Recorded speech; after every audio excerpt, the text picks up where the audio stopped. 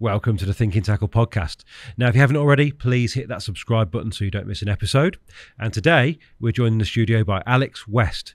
And Alex is one of the most technically gifted and driven anglers of his generation, and he's caught some of the finest carp the UK has ever produced. Alex, thank you very much for coming in, mate. And I'm saying that particularly because I feel quite privileged that we've got you in at the end of what has been a pretty memorable spell of angling for you, haven't we?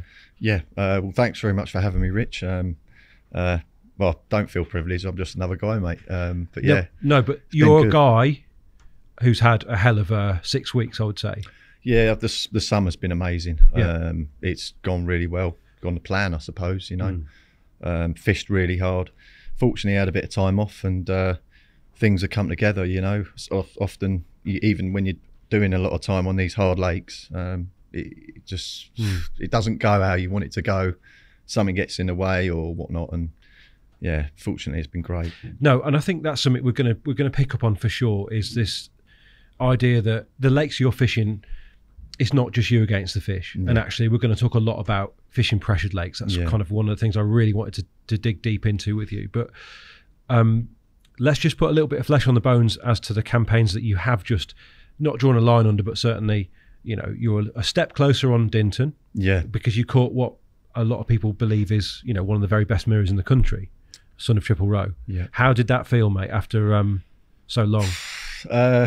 There's been some very, very special moments in my fishing life, and each fish after the campaign you've endeavoured into has got its different, unique buzz. But yeah, I suffice to say it was quite emotional, you know. Really? Yeah, in a few different ways, you know. It kind of drew a line under, and you say a step closer. For me, I could, I guess, in a way, happily walk away from fishing that lake. Love the lake. The fish are incredible. But yeah, the pressure of the anglers and all the rest of it, and it's the atmosphere at times isn't always as desirable as what you'd want in your carp fishing, which is, after all, an escapist pastime, you know. It is, but it's also, it seems to me over the years you have put yourself on the very busiest lakes at times. Yeah. I guess there's no coincidence that some of the very best looking and some of the most desirable carp in those lakes, that's where they reside. So if you want to catch those fish, you have to kind of rub shoulders, unfortunately. It's nature of the beast. And then we've got a picture up of Son of Triple Row. I mean, this is an epic fish, isn't it? Yeah, I mean, Toby, you appreciate that, don't you? Yeah. What's that? Yeah. Talk to me about the character of that fish, Alex, and how you planned to trap it. Yeah, so that one in particular, it's over the lot, because I've fished the lake for 5 years. It's my 5th season this year. So this season, I haven't always fished it flat out. This is the first real season I've properly gone for it, I'd say. And that fish in particular loves a summer capture. It seems to go a little bit silly. Not silly. It seems to drop its guard, so to speak, during the months of sort of June, July, and August. And you know, evidently from the captures leading up over the last 5 years from other anglers, like sort of say Marcus Clark and anglers like that have targeted that fish, that's the time to full bore it, you know. And with the, you know, being in the situation where I wasn't working much, I had lots of time, and I had an idea and a bit of a plan in my head to target that fish. It does like a particular area on the lake, or a particular end of the lake. We sort of touched on it earlier on about you know, some fish being more territorial than others, and frequenting or certainly feeding in certain areas of the lake at, you know, certain times of the year. And albeit that the swim that I had it in my mind to target was reasonably busy, because I had the time to kind of be in that swim or that zone, or where I thought it would come from. I had that opportunity to just kind of not bore it out, but I just had it in my mind that that's where it potentially would come from. So I put all my time into that area. During the close season, well, in fact, I started fishing that sort of zone or that sort of area in the spring. I started in about April. Yep. And it was busy then. It's always busy on the spring. But at the same time, I was trying to find areas that are lesser fished, still in that same zone. Caught 1 or 2 fish from, I think, one of the swims up from where I actually caught it. But eventually I was getting hemmed in because people were cottoning on to actually where fish were getting seen and caught. So then I just ended up fishing in an area that if I could get in there, it gave me a lot of water to fish with, a lot of spots as well. There was good weed growth through the middle. And yeah, that, like I say, that fish also likes a bit of bait, and leading up to that summer, in fact, after they spawned, the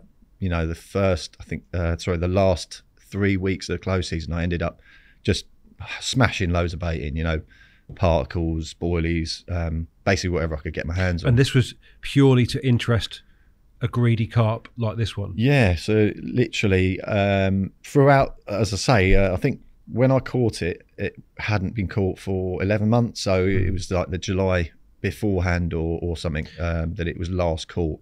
And it always seems to do a rebound capture like it's done this year. So what I mean by that is whether or not it's just because at that time of year it's going silly, or whether it's it's the shock to the system and it just carries on munching. I don't know, but it always seems to do another capture a couple of weeks after its initial one, and always around the same time. So yeah, literally that carp is just, it seems greedier than others, and yet gets away with it for the best part of the year. Yeah, for the rest of the year, like you say, it's like God knows what it's doing, probably eating snails or whatever off the weed, And did you have eyes on this fish early in the year in the zones that you were expecting it to be? Well, the thing is, funnily enough, I saw it last week's show at the same end, slightly different area of the lake, and off the back of that realised that what I had seen showing before around other zones up that top end were that same fish. It does tend to show. It shows in a specific way, or quite a unique way. It almost waves its tail like a little flag, like when it comes out. Doesn't sort of bosh out like a lot of carp. Is it body shape, do you think? Yeah, body shape as well. But also, I think there might be, if you look at the shape of it. It's deep fish, isn't it? Yeah, but whether or not it has a bit of a buoyancy issue, I don't know, with swim bladder. Some of the lads that said they caught it previously or it had been caught previously when it was going back or when it was in the net or in the sling, it goes on its side. It actually did that momentarily when I was putting it back after I did the pictures Pretty of it. unnerving, I guess. Yeah. You're fingers crossed that everything's hunky dory with it. But yeah, ended up but just keeping it right, and off she waddled sort of after obviously put it back. But this one shows a bit of the shape, Alex, doesn't it? We've got a picture here of That's you why with I the wanted fish to on the put bank. that one, because it just shows how thick that fish is. Yeah, isn't it? it's very, sort of almost like a saddle shape, put a saddle on its back sort of thing. Short, deep body carp, and but yeah, it's like you say, it doesn't seem to slip up all around the rest of the year, and it only seems to be the summer. It just goes on a bit of a wild munch. So presumably, you've touched on the fact that Dinton is busy and also fished by some very competent anglers. Yeah, they must also know what you know. Yeah, so there was one or two others that, and I think Miles was there was Miles Gibson and another guy called Robbie that were fishing that sort of zone, concentrating a bit in that zone as well. Over time, I think it was me and Robbie that ended up, we're luckily the ones to catch it and consistently keep putting the bait in the zones that we were fishing. And I think that was, once that was happening, some of the other anglers were leaving us alone. I think the swim I picked wasn't as good in that sense because it was a busy swim, and I'll probably touch on this with the other lakes that we might talk about later, but it was on the carp bankers, so to speak. So what I mean by that is the bank that gets fished the most. As such, we had one, the anglers that I fished with on the car park lake, there was a carp bank with the bars, the curly and all that. They were the most regularly fished swims. But on the sunny bank, you know, that wasn't fished as much. Robbie ended up he baited an unfished swim on the sunny bank and ended up catching it after I caught it on the rebound capture. But then he did catch a few more as well, you know, did really well, and you know, it picked the right zone to be left alone. He was getting left alone all through the week, and then at the weekend, you know, he was doing a couple of nights, and he was baiting in the week because he's local, but I'm not so local, so I ended up having to kind of do more time for it and just be there as much as I could so that I'd secure the swim, because every weekend there was people fishing in there, obviously with that in mind. So yeah, it was almost like a race, you know, a race to it sort of thing, you know. And I guess the only way I could see that with that swim in that area was just being there and baiting it regularly as I could. And it's fair to say, we should point out at this point that you have always worked, you know, you've never been a full-time angler. Yeah. So like all through my career, I've always worked, not always sort of 36, 37 hours a week or whatever, 40 hours or whatever you call classes as full-time. My old job as a PT, you know, I pretty much did that, and it was behind the scenes work. So you kind of were working that length of time, if not more, every week. But yeah, I've always worked sort of 4 or 5 days a week in the past. Yeah. I just think it's important for context here that we're not talking about someone who fishes habitually 4 or 5 days a week. I mean, I wish that would be lovely, but you have had a bit more of an opportunity to do that, like you said, going full bore, as you put it. Yeah. Now, can you take us into the heart of that campaign in the lead up to the capture? Like what went on? Yeah. So so leading up to the capture, it was quite mad, because I was chopping and changing with a couple of zones out in the middle. Why was that? Like what was going through you tactically? What were you thinking? What I was doing, basically, I found that it was, with obviously leading about and all the rest of it, there was a couple of areas that were pretty much the same clip. But you know, whether you're talking about fishing 12 o'clock, 2 o'clock, whatever, even round to sort of, even I guess like sort of 10 o'clock, there were zones that felt similar, but and at the same sort of range. So I felt like it was a similar, maybe part of the gully, silty gully or clay area, because there's a lot of clay in Dinton.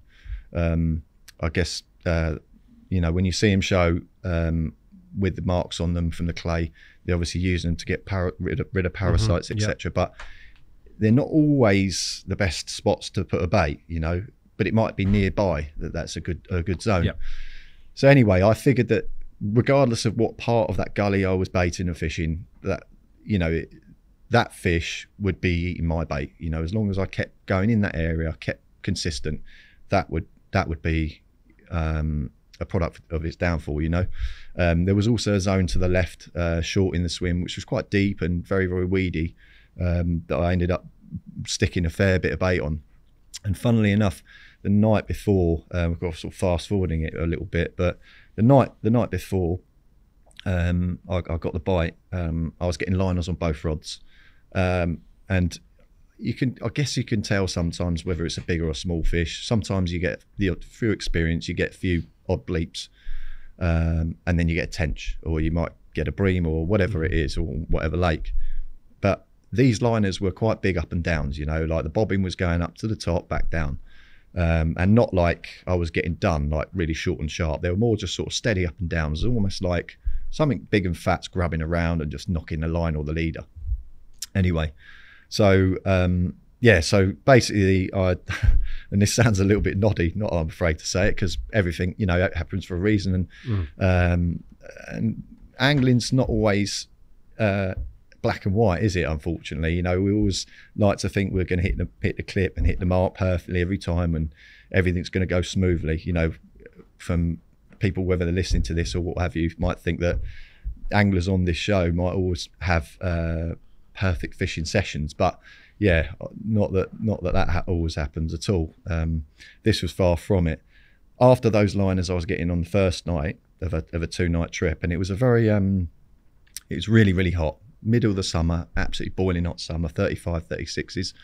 And yeah, after this night, I'd reeled in my right hand rod after getting some pretty savage liners, and it was tangled. And I was like, great. So basically something's been out there. Anyway, and the rig wasn't presented probably on the cast. Not that I'm using stiff booms or was using stiff booms, but anyway, so so I'd gone back the next night thinking, right, so I had a look around the lake, so I go back, I had a look around the lake, found some bubbling on another area, actually spoke to a couple of other people, even my girlfriend said, no, just stick with what you're doing, and I thought, do you know what it is, I've had some liners, all I'm going to do is just repeat the process. That night I put a little bit more bait out on the right hand rod. What are we talking, like quantities wise? So because I was using particles, and spomming is not my forte at all. You know, I'm not saying I put it in trees every cast, but you know, it's not. I'm not one of these guys that hits it on a dinner plate every spom. It's just not something that I've done forever. I've generally boilie fished throughout a lot of my fishing, you know, because these days everyone does spom. So I try and be a little bit different most of the time.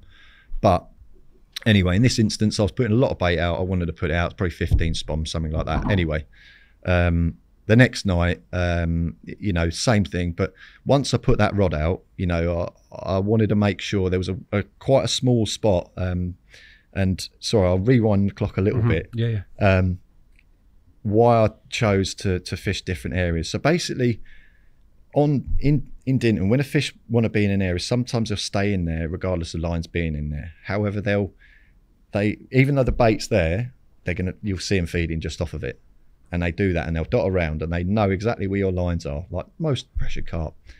But the lead up to this, and a couple of weeks leading up to this, and I started concentrating on a central zone straight in front of me, is that I kept seeing a patch of bubbles, like one singular patch of bubbles over one spot. And I narrowed down that spot basically to this dinner plate I'd already found previously, but I'd not got a bite off yet. It must have been the size of a dustbin lid, but it was just really smooth and clean, and the drop was like different to everything else, you know, it's like a crack rather than a silty, not silty or a clay kind of thud. Yeah. Obviously you feel confident when you're getting that as well, but you know, in my mind, the rig was more presented on this dinner plate spot. The line of where I could see them fit that single patch of bubbles was on this very single little spot, and I wanted to get that spot that night. And after, I think it was like the 8th cast, you know, and it's not just about the cast, it's how it, you know, it's how it lands, how you see it land, go through the air. You want it to be absolutely perfect, because, you know, in my mind, if it's not perfect, you got to redo it. You got to go again. Anyway, it was the 8th cast, put it out, and then that night, 4 in the morning, whatever, I think it was getting light, or maybe a little bit later than that, I can't remember. But yeah, I've had a twitchy take, and yeah, obviously rushed forward to the rod, seen the rod tip nodding, bobbins right to the top, lifted into it, fish on, you know, playing it in. Got it all the way in, you know. I was at the time, and I'd said to a few of the other lads, because it was really, really weedy, I'd found success where the lead was coming off. I was using a bit of side strain just to keep them up in the water. It seemed like the right thing to do. On this instance, I was using a 5-ounce lead, and I changed to a lead clip, just because I felt it had kind of more improved sort of anti-eject properties, or, you know, in more instant hooking properties than a helicopter. So stuck that out, had this twitchy bite, but the lead stayed on, and I was playing it in with side strain, and I was really struggling to gain anything on it. So I was like, right, I'll lift the rod up. So I lifted this rod up, you know, lifted it up a little bit higher, and then it was coming slowly. That fish doesn't really fight very hard either, and not that I realised it at the time. And obviously once, you know, it was getting closer and closer, I could see the telltale, you know, rounded lobe of its top of its tail. At that point, you know, the legs started to go a little bit wobbly, and you know, it's quite a crazy kind of atmosphere when you're on your own, you know, in the sort of half light.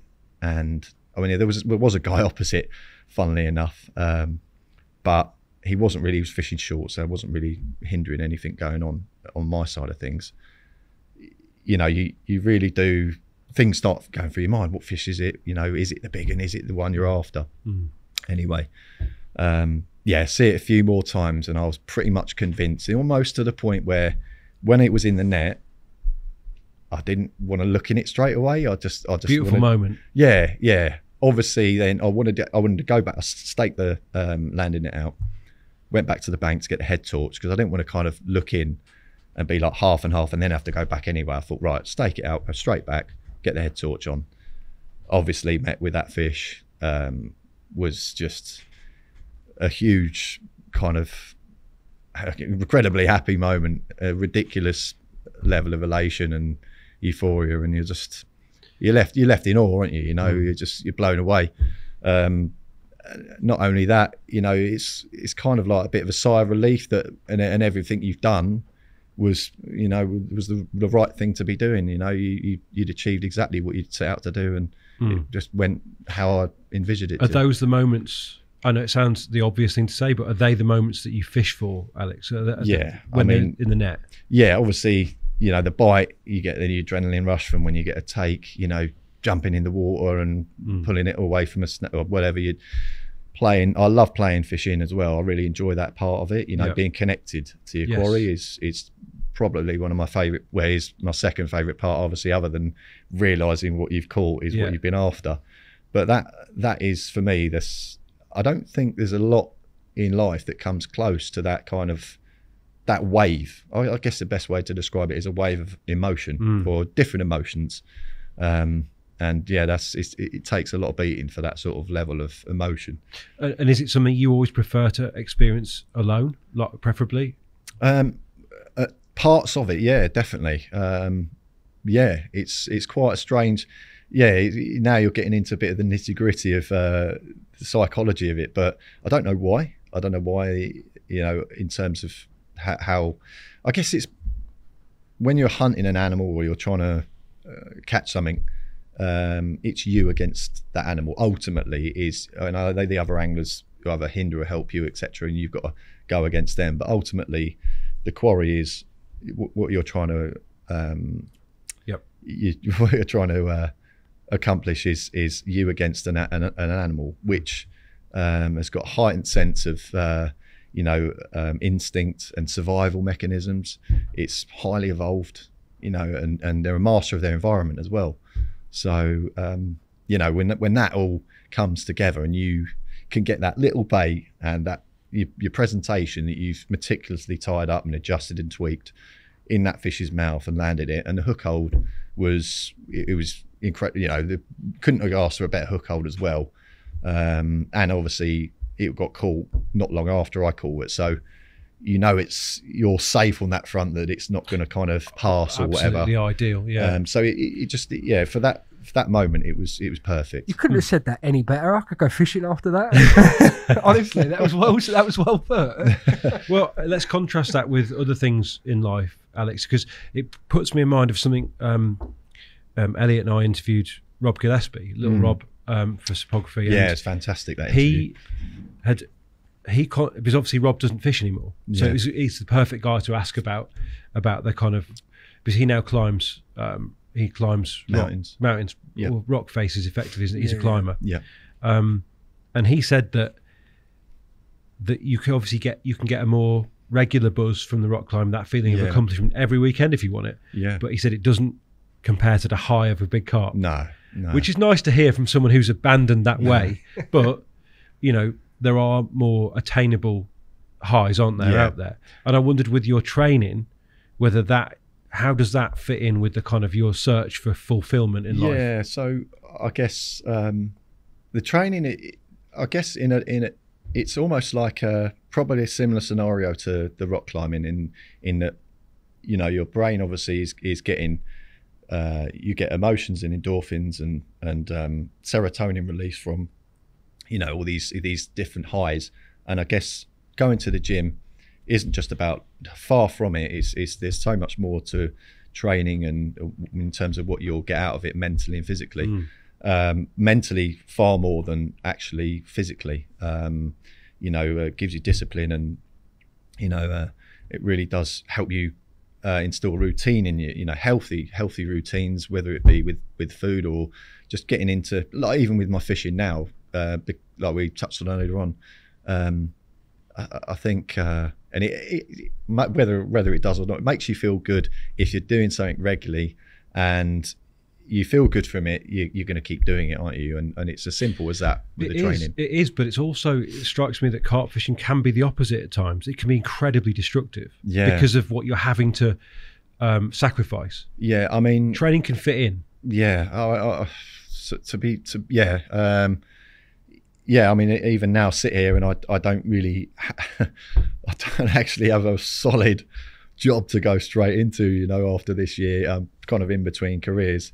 You're not going to stick with the personal training? Well, no. I had an injury in my knee around the same time I moved. Well, I left my old job, and basically those things together kind of. Well, it wasn't a good combination. It was an awful combination to maintain consistency with clients, and then some of them dropped off, and then that obviously didn't happen. So you have to be physically able to be a PT, do you? Yeah, of course. Yeah. Obviously, I think a good PT or a good trainer or a good coach is, in terms of physical activity, someone that can demonstrate it. A lot of people are visual learners. They're not just kind of, you speak to them. I always found that my clients got a lot more out of kind of one-to-ones where I could actually touch them. And obviously the lockdowns and stuff like with that side of things, I was, not that I don't know if I can say this, pervert or whatever, and that's my motivation for it. I obviously loved helping people at the time, and still, enjoy kind of the element of being able to give something I'm getting something satisfying out of in life to somebody else. Yes. And my expertise and knowledge or what have you, but presumably you can't tell how someone's body articulates unless you're able to just nudge them in the right direction. Exactly that. And I think that was my client, like I was saying before, my clients got a lot more out of that than they did a Zoom session. Lockdowns are tough. I would always find when training with a trainer as well, like I would do my set, and then if I'm having a rest, they would jump in and do a set as well. Yeah. So it was almost a bit, added motivation, isn't it? Yeah, motivation, almost a little bit of competition. Not that I'm ever going to squat as much as you, Alex. No, I've had a knee. Well, not really. I was going to say knee replacement. Quite as bad as that. I had a meniscus tear, and it's been sewn up, and it's still not perfect yet. But so that's what put me out. Understandably so. That's won't be squatting at the moment. Not that much anyway. And this is why you found yourself with the ability to at least go full ball. Yeah, exactly that. Talk to me a little bit about the setup, because I remember we worked together probably like 15 years ago on the magazine era. Yeah. And one thing that always stuck with me was how fastidious you are when it comes to the last few feet and line lay. Yeah. But particularly, like I never saw anybody, for instance, twisting the brass loop on a lead to make sure it sat flush with the lead tip would sit on the bottom. It's the first time I'd ever seen that. And the way that you wrapped your hair around the hook and stuff to break up the outline. Yeah, so I definitely can't claim the wrapped the hair bit. No, but it was the first time I'd seen it, and I saw a lot of anglers. Yeah, I mean, I don't know if this would mould onto going onto the car pot lake, but some of those things, obviously, we're talking about a capture now, which is, I guess, the lake's pressure now are, I guess, in a way, are no more, the tactics are no more advanced than what I was doing when I was fishing in the car pot lake. And even back then, I guess, with the mind of wanting to be different and to, you, in terms of being in a race, get ahead of the crowds or your competition, which are obviously the anglers, you have to think about things that are outside the box and are slightly different tweaks. Even a millimetre of difference in terms of your length of hair, and in terms of your setup, in terms of the last 6 inches or feet or foot or what you're doing, those tiny little tweaks make a huge difference. And you probably found it yourself in your own angling when, say for a wafter presentation, in terms of this capture, I made sure that I had a little, because I was using a swivel and a slip D, so I'd made sure that the balance wafter was in fact it wasn't balanced. I'd weighted it down, strangely enough, because I wanted to use something that was harder than the actual hook baits, harder than the bait bags, but I wanted to make sure that the end of the tiny little swivel was there was a bit of length to it. It wasn't tight to the back of the hook. Yep. And I just found that extra little bit of distance off the back of the hook gave me better hook holds, for example. So it's little tiny things like that, and the brass loop. Do you still do that? Still twist the loop on it? I don't, because they've done. They do the heli lead. You've got a nice ring that comes. So that will now sit. So now it sits pretty much the same as it was Are you before. the sort of guy that obsesses about, because you say these are tweaks, and quite often you're working in a vacuum, like you don't have captures to necessarily prove that all these things. Are you in your head a lot of the time with this? So yeah, I mean, it's trial and error, I guess, as well. But however, I've always advocated in most of my fishing, unless you're fishing tight up against snags or tight up against heavy weed where you have to fish a tight line, I've always fished a pretty slack line. And I normally go on, obviously, visual sightings, whether it's got a bubbling over the area or, vortexes or movements over the area if it's shallow enough, or even the type of liners you're getting. If you're getting vicious liners and, the bobbin's not setting back down, you've probably been done. So from those sort of occurrences, it's down to you whether you make changes or not. Obviously, you can. It's obviously, in my eyes, it's always good to stick with what you know. But from that base, from my point of view, my angling, it's always been good to, more productive to then make tweaks off the back of that. And we're not all the time just being different. Sometimes you might go with the flow as such. There might be a bait that's absolutely ripping the lake apart, and if you head in the sand about it, well, one of the things I was going to say on this kind of pressured lake podcast is that you can either, a lot of people say, oh, forget about the other anglers, just do what you're doing, concentrate on you. That's all well and good, but if you don't know what else is going on around you and you don't know what sort of patterns and trends to go against or to go with, how are you then supposed to make the right choices in terms of what rigs and baits and tactics you should be using? So you're saying that knowledge is important, even if you don't go with that. It's awareness of 100%. So how do you get that knowledge when anglers are jealously guarding what they're doing? They're not all. I mean, I don't get me wrong, I'm not one of these, and some people would disagree with this, and it, if you don't do it, it's up to you. I mean, some anglers keep themselves to themselves, and that I respect that. I'm inquisitive. I like to know what's going on. Not that I'm all out. And then this capture, I can almost pretty much claim that it was 100% my effort. But sometimes you are going to glean some information off other anglers, and you'll, whether it be passing by, you'll see, where, a spot maybe that's been fished from a certain area, or you'll see their leads hanging up from on their brollies or whatever. If it all goes in, it's all going in. It all goes in, and on a pressured lake, if you don't notice these things and if you don't pay attention to these things, rig-wise, I think a lot of the time rigs are quite important on pressured lakes as well as the bait. Dinton's it's a really very bait orientated lake. If they don't like a bait, you're going to really, really struggle. My first season on there, I did really well in the spring using choddies over a spread of boilies because I noticed everyone was bombing. Everyone was bombing particles.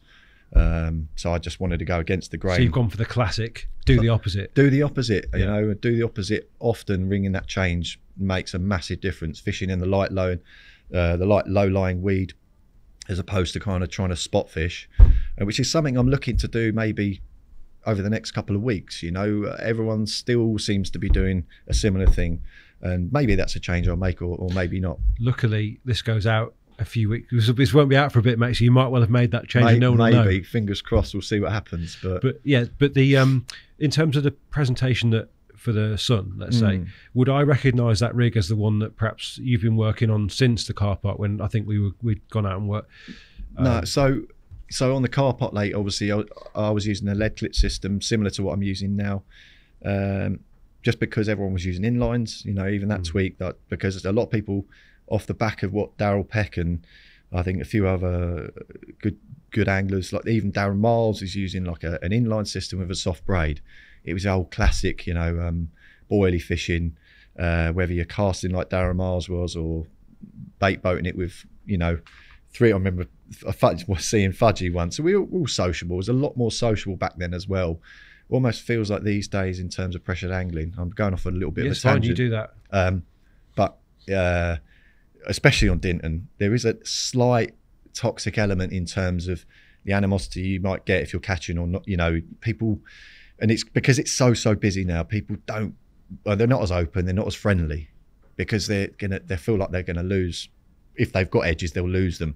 But back then it wasn't quite as that intense in terms of, you know, or keep it to yourself. Don't get me wrong, Sutton at home was, but that was a bit slightly different. But on the car park lake, everyone was using off the back of Daryl's success, because he absolutely smashed it, because everyone was using bait boats before him. He ended up using a soft braid and big boilies, classic, go against the grain. So I just did a similar thing to what he'd done.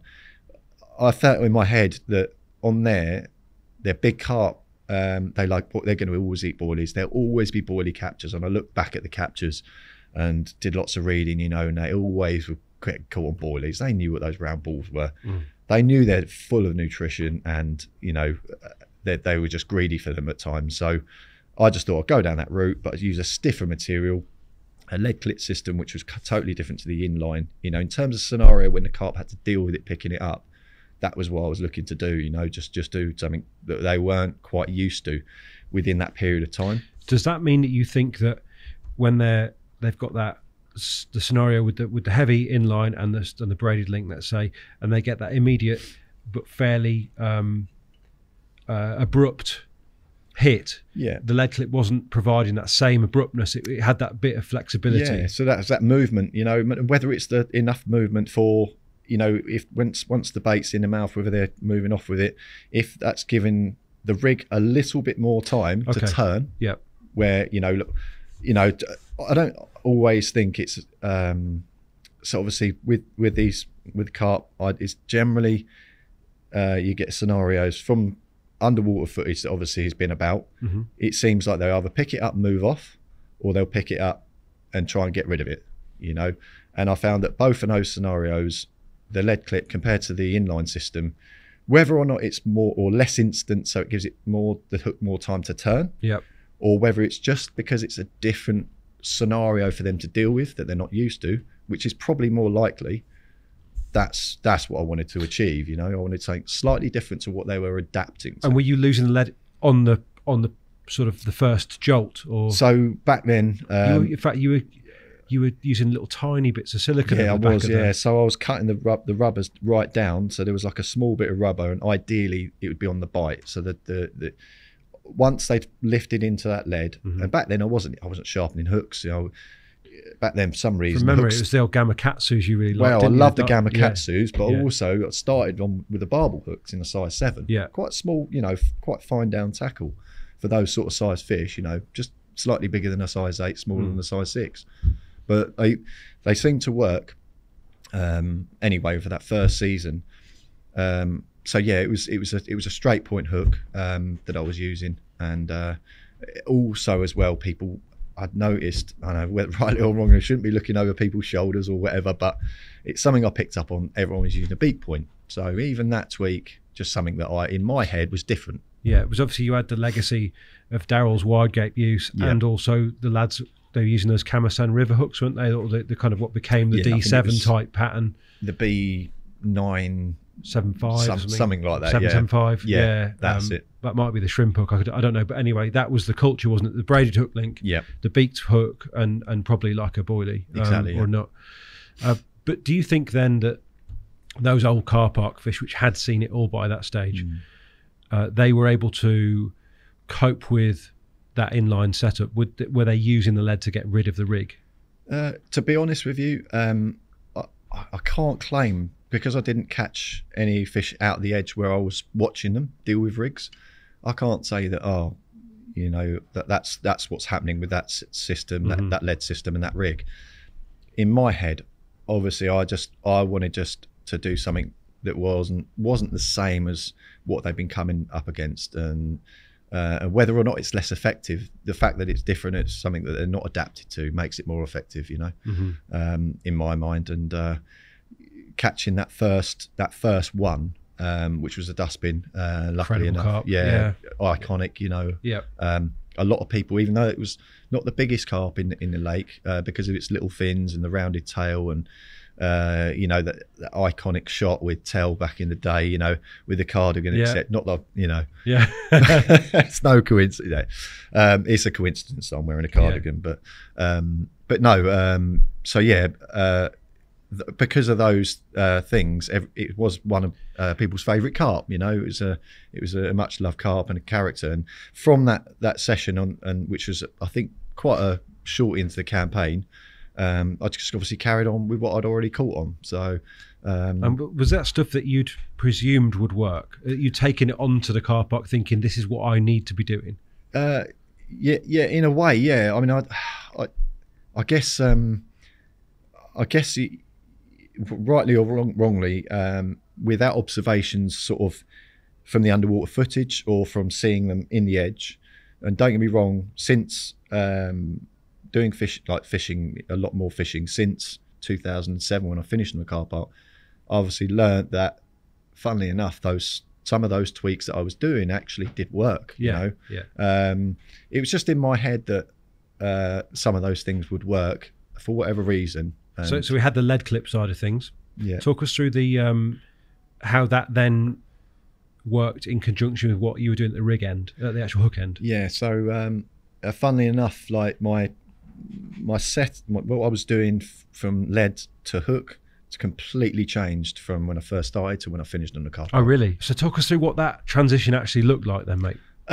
So in the first season, I was casting all the time, and I did okay. You know, had a few fish, including Arthur, which was a tricky one to catch. Mate, I mean, spawned out. It's in the album though, right? Yeah. I mean, well, I've got two sets of photos of it, fortunately enough. Lovely one of the tricky ones though as well. I don't, still to this day, as I say, I didn't do a lot of observation.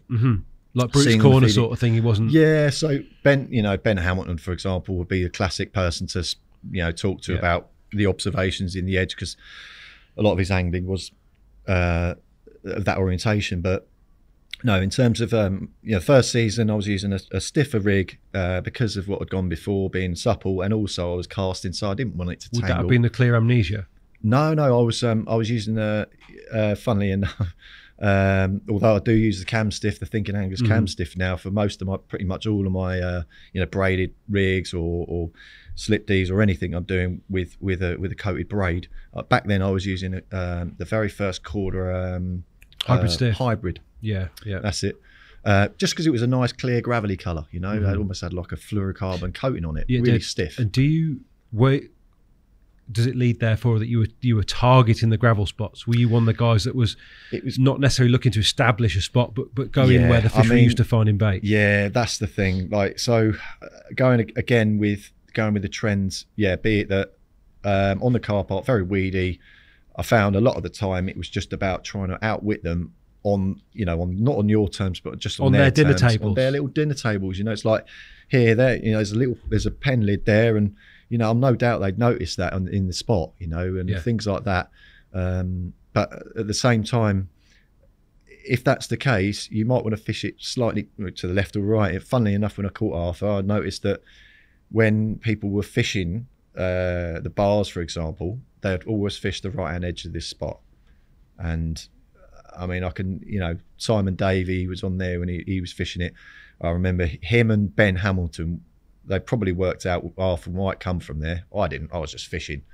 I didn't know. I wasn't at that stage in my fishing on there. It's first season. I didn't know enough about it to know that carp frequented that zone. So I was kind of fishing for bites, and I'd seen bubbling and feeding activity on that spot leading up to when I caught it. But so what I did is I ended up putting a marker out straight in the middle of the swim, or the spot, and fishing slightly on the left-hand side of the spot. And funnily enough, the left-hand side of the spot was really glassy. And I don't know why, when I watched other anglers cast to this zone, and the reason why we'd fished their dinner plates on their terms is because there wasn't that many spots to present, unless you're chod nostering or chod fishing on the weed, or like you say, doing something or raking somewhere totally different.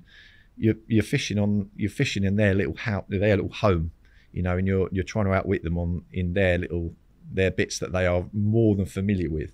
So everything had to be spot on, and you know, you trying to just fish it slightly differently to what was happening seemed to produce a few bites, luckily enough. And how do you assess when you turned up there how to bait a spot like that, which is seeing food every day?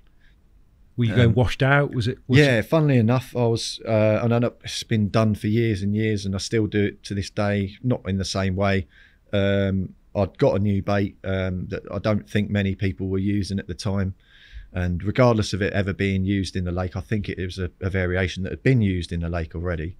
But I wanted to use something that was different, but also I wanted to wash it out, just so it being a 48-hour rule, I wanted to make sure that it seemed like it'd been there longer, you know, to give me a little bit of a head start.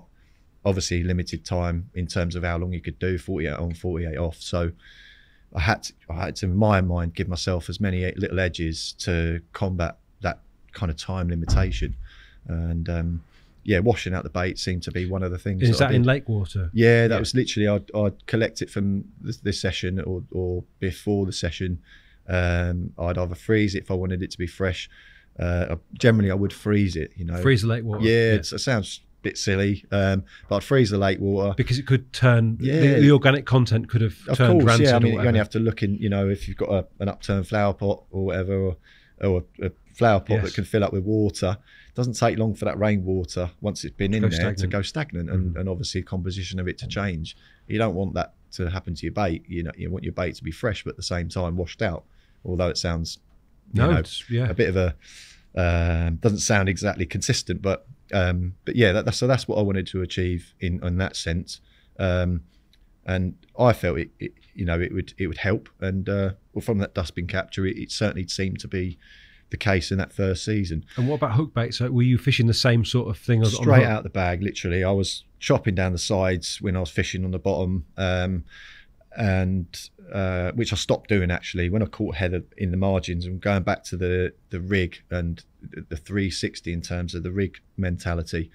I started, as I say, with the barbel hooks, stiff links, and a lead clip, and then it ended up using a running lead rig, and I used it in the margins, something that most people wouldn't, you know.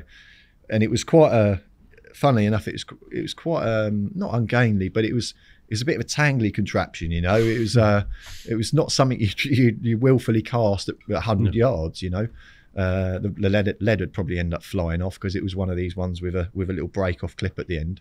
I think it was one of those old Enterprise kind of like C-clip type thing. A little bit, but it had like a little stem on it. Okay. I moulded a bit of putty on the stem to weight it down. You've always been a bit Heath Robinson. You have often adapted tackle, haven't you, to suit like you've cut it about or pinned it or whatever it might be. Yeah. So I don't. You know, I think it's almost like a Frank Sinatra situation. You want to do it your way in your own head, whether you've seen it in an observation type thing or whether you just want it more like that. And when I actually ended up catching heather out the back bay, it was I didn't have to trim off the sides. I didn't really want to trim the sides off the bait. I just wanted the bait out of the bag looking exactly the same as the free offerings. Whether or not that made a difference or not, I never know. You know, I could have caught it on shaved hook bait. Who knows? Do I remember right? You only shaved one side. No, so both. Sit. Oh, you took. Yeah, that's right. It was flat. Yeah, so both. Yeah, but I guess at the end of the day, when a carp's going to come, all depends on the bait company, doesn't it? Some of them you can get away with. I think I used to have a separate, and this sounds even more kind of OCD. I used to have a bag full of bait that had been washed out for 2 days before the trip, and then a bag that had been washed out, of bait have been washed out for 1 day. So the 1 day ones were my hook baits. Yeah. So obviously they're a little bit tougher. And I know it takes a little bit more of extra prep, but in my head it was helping. You know, it helped, and ultimately, unfortunately enough, it did actually culminate in the capture. But yeah. So and yeah, as I say, I ended up making a break in the coated braid as well. You know, right in the middle of it, which I still now I don't think I've seen that often. You know, something that I felt over gravel would just sit a little bit more. You know, I think I can only think of Kev Wilson an equal, very successful big carp man in his own right, was fishing that elbow in the middle of the link. Yeah, and I used to roll a little bit of putty there, like you would do any coated braid rig, a little bit of putty in the middle, make sure it sits flat.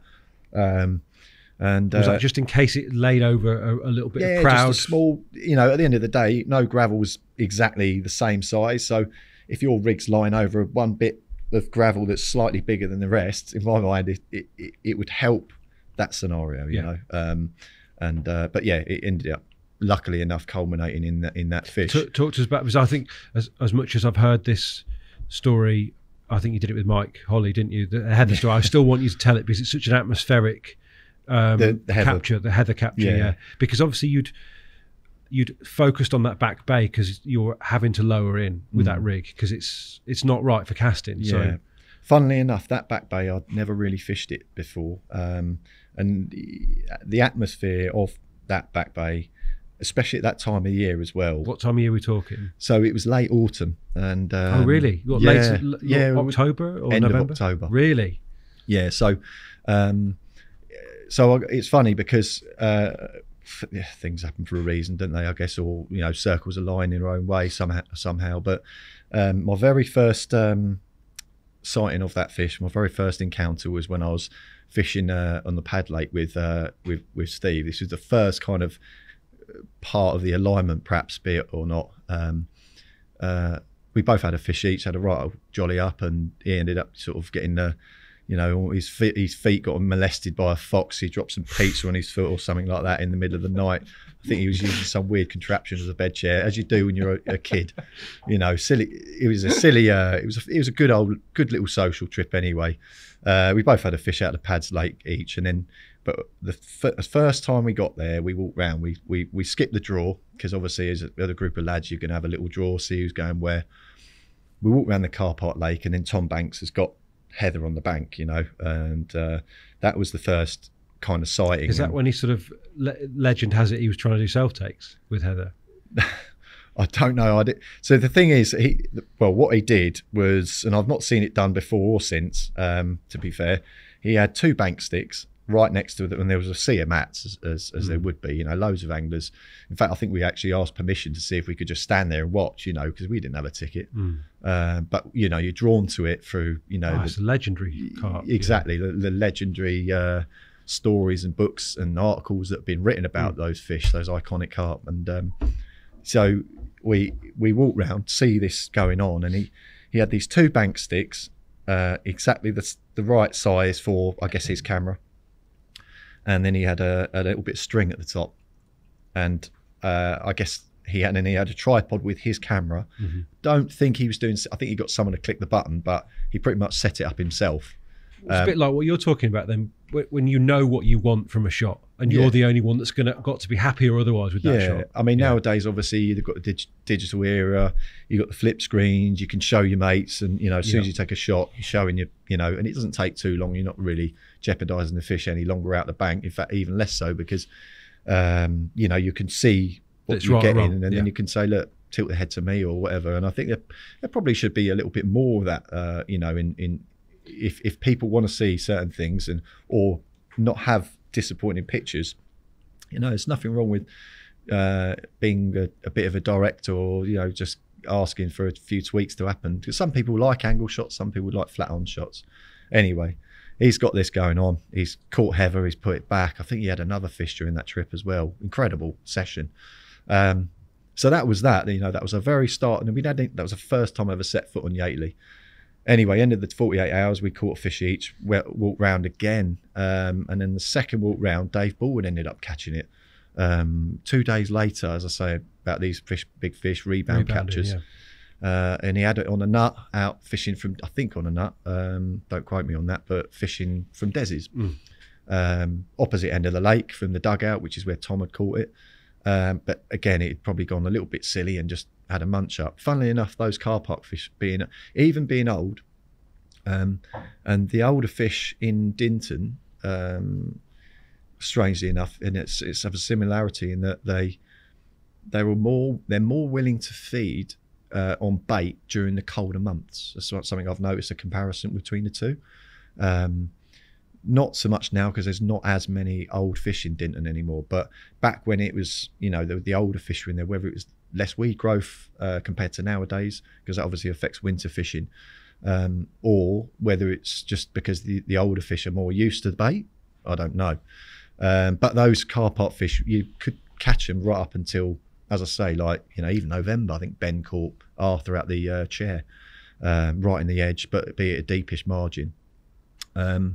But yeah, anyway, sort of sidetracked a little bit. See that, so I thought maybe that's a sign. Fast forward the clock, you know, another 3 or 4 years. I'd got my ticket for the Car Park Lake.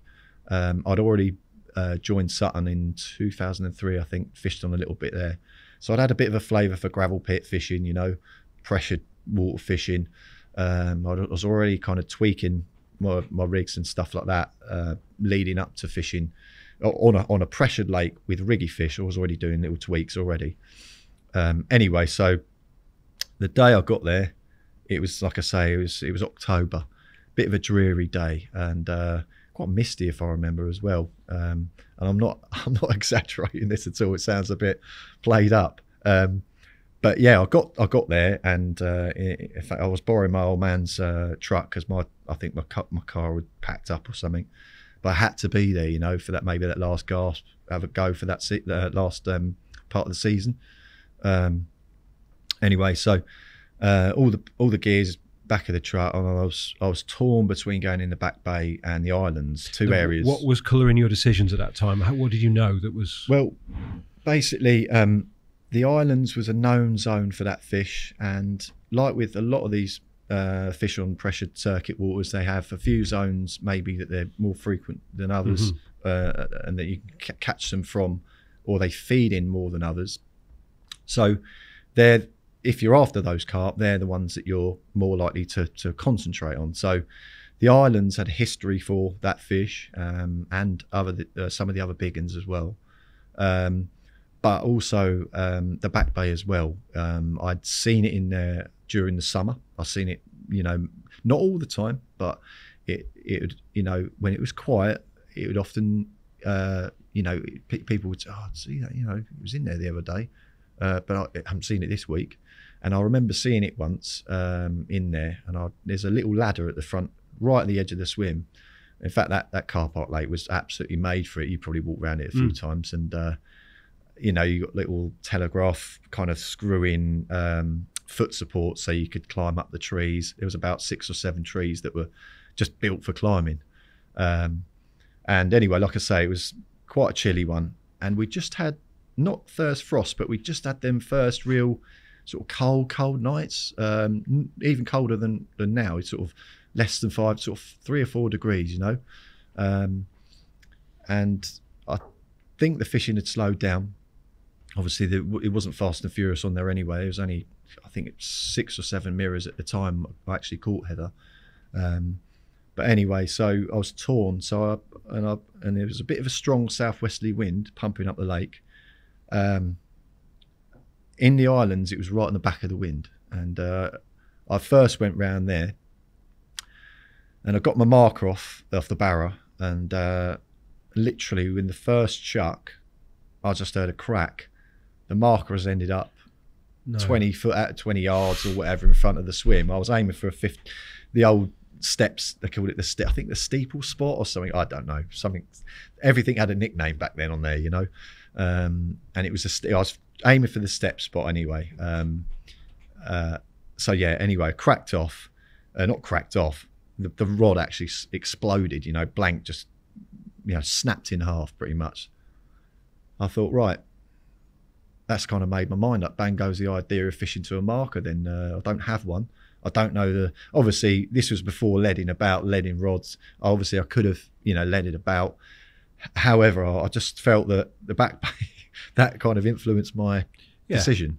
Anyway, fate giving you a little nudge. Maybe. Yeah. So anyway, I've barreled round to the Back Bay, chucked the old marker back in the truck because it was useless.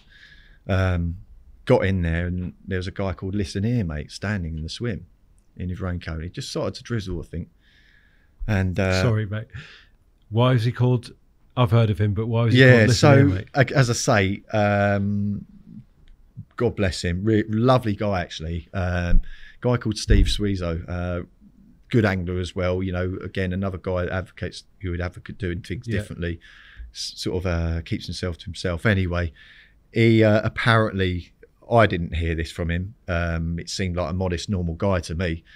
When he first went on there to a couple of the old stalwarts, it ended up saying that he, you know, oh, listen, I'm going to have this, I'm going to have this, like, you know, I'm going to empty the lake, you know. And so he got the nickname Listener, mate. But he didn't come across like that to me anyway. We became friends, and you know, shared a bit of information throughout the seasons. He did actually catch heather, I think. Anyway, he was staying in the swim. I've said to him, "Are you going to go in here?" And he said, "Oh, I'm not sure, either here or opposite," because there was again another nickname, not made up, swim opposite, tiny little swim called Chili's Crack. I think it's apparently one of the swims that he caught. Caught a single out of there, I think, didn't he? Either single, yeah, the dust, one of the two. Yeah. But he had two out from that lake, and I think 2 or 3. But that was named after him anyway, so he was going to go in there. I was like, okay. I said, well, I really fancy going in here because my marker's snapped, and edge fishing's probably the most effective I'm going to be doing, but I fancy going here. Anyway, he's like, oh, right, okay, well, I'll go opposite for tonight then. And so obviously it wasn't ideal, we had 48 hours. So I was like, we had an agreement, we're both friends. We said, we'll fish close in. I was only going to fish down the edges as well. Anyway, so I've set up, and as you walk through the back bay off of Trumpton's, there's a little path, and it's, obviously this time of year you could smell the damp leaves, so the half decaying damp leaves from the start of mid-autumn, and it had this kind of like little canopy above. Literally, I think the brolly, I was only fishing a low oval at the time, and some of the branches were just literally touching the top of it. So almost like you had a bivvy in a bivvy sort of thing in that swim. Anyway, and a little ladder at the front on the right hand side. And I'd remembered just kind of going off the point. The reason I picked in there is obviously I'd seen that big in the summer going in there. When I'd seen it go in there was a mini back bay, and there was a small hump in the middle of that back bay. So once it could get into that right in the far corner of that mini back bay, it used to go on its side and do like a little kind of almost like a roll, but its flank would come out of the water, and it would create a bit of a disturbance, like a swooshing kind of like a rolling sound anyway. So I remembered that, but that's for a little bit later on in this little story. So anyway, I've gone in there, I've put my rods out, and it was getting dark by then, obviously bear in mind that the light's going around 5, half 5. I waded in, lowered the rig in where I thought, and one of the reasons I've gone in there as well is because a lot of the anglers have been putting a lot of their bait in there as they leave. If they'd gone around from the carp bank, they come around that way, back to the car park, they throw the leftover bait in there. So he was getting regular bait, and this gravel run down the left-hand side was just a pure shit. It's just pure gravel. It just looked almost too blatant. And there was a small dinner plate spot just off the side of this tiny little snag on the entrance to the mini back bay. So I put a rod there, and I put a rod underneath this canopy as far as I dared to kind of, allow safe fishing, because obviously hooking anything in there, it was very tight. It's a really, almost claustrophobic feeling swim, but had its own kind of little, especially that sort of time of year, you felt like you were in a little cave on your own, which was quite a cool part of it, really. Anyway, so we've done the night. Matey's gone opposite, I've gone in the back bay. And as I say, the light was going, and I almost felt like I'd rushed what I was doing a little bit. Were you like having to wind the rig up to the tip of the rod and then sticking it under the tree? And no, so what I was doing, I had a baiting spoon, and I just had the top section, and I've always done it this way, really. Like if I'm fishing short, and I can see it, because I like to see the rig sort of swinging down.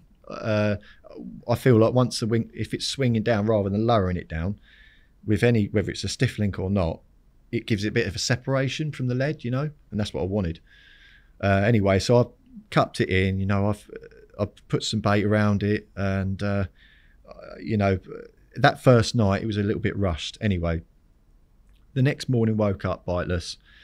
Matey's woken up biteless. We've had a quick chat on the phone, blah, blah, blah. He said, I'm thinking of moving. I don't think they're in here, blah. Anyway, he said, I think I've heard fish around the bars. I want to go around there. Anyway, that was a touch and a half. And also, I thought to myself, right, and I missed a bit where once it was light enough to see the spot, I could see all the bait had been cleared out. No. I'd only put in a couple of handfuls, you know. I had to stay then. I knew that was, you know, I just had to make things, as I said to you before, about making things as good as you can possibly get them yourself. I had to get a rig in that I just, in my mind, a rig and set it all up that was, you know, going to snare whatever was clearing me out or doing me over. Alex, are we talking shingle, like clear pea gravel? Like... So it was the top of the ledge, obviously being a gravel pit, the top of the ledge was pure gravel. It's only till I stepped down ever so slightly that there was it continued as gravel, but there seemed to be like a seam where the gravel was still on top, but it started to soften, you know, like there's obviously a natural seam where the silts start to build, but it just so happened to be right underneath this. There was like a branch that kind of half snapped, and it continued out above the water surface, the first part of the canopy going up to the left. That was where I wanted to put the rig, you know, just in that soft bit, and I wanted something over the top of the fish's head, because at least then in my mind it's like they've got a bit of cover, you know, they've got a bit of cover, they might feel a bit more secure on that blatant area. Anyway, so the next night went in with quite confidence, you know, because you know, I think I'd look for the sharpest hook I had. You know, I was using at the time those Gamakatsu supers, be it another straight point hook. Probably a no-no in this day and age on gravel, but it's straight out of the pack. And those hooks are still to this day have not found as sharp out the pack hook as those Gamakatsu supers. They were ridiculous when they first came out. A few other anglers that I know were using them at the time anyway, with that loop round hair. Anyway, so I tied it all up, got it all out. I remember putting up the line a little bit more, you know, I put a few more bits of putty up the line. Again, in my own mind, it was a little bit more out of the way, improved presentation, so that if something did enter the area, it was pretty much undetectable with this little inline rig. Not inline, sorry, the little running lead rig with the stem and that. Bit of putty on the stem, so it all sitting flat. And yeah, so done exactly the same as I did the night before, but I got it out and I could see everything on the bottom because the light was still with me. And I made sure that the hook was, you know, the lead was... You were using the gravel-coated lead still? Yeah, gravel-coated leads, yeah, at the time. I was 3.5 ounce lead, not big lead for this day and age, and I'll probably use a 5 this day and age just to make sure.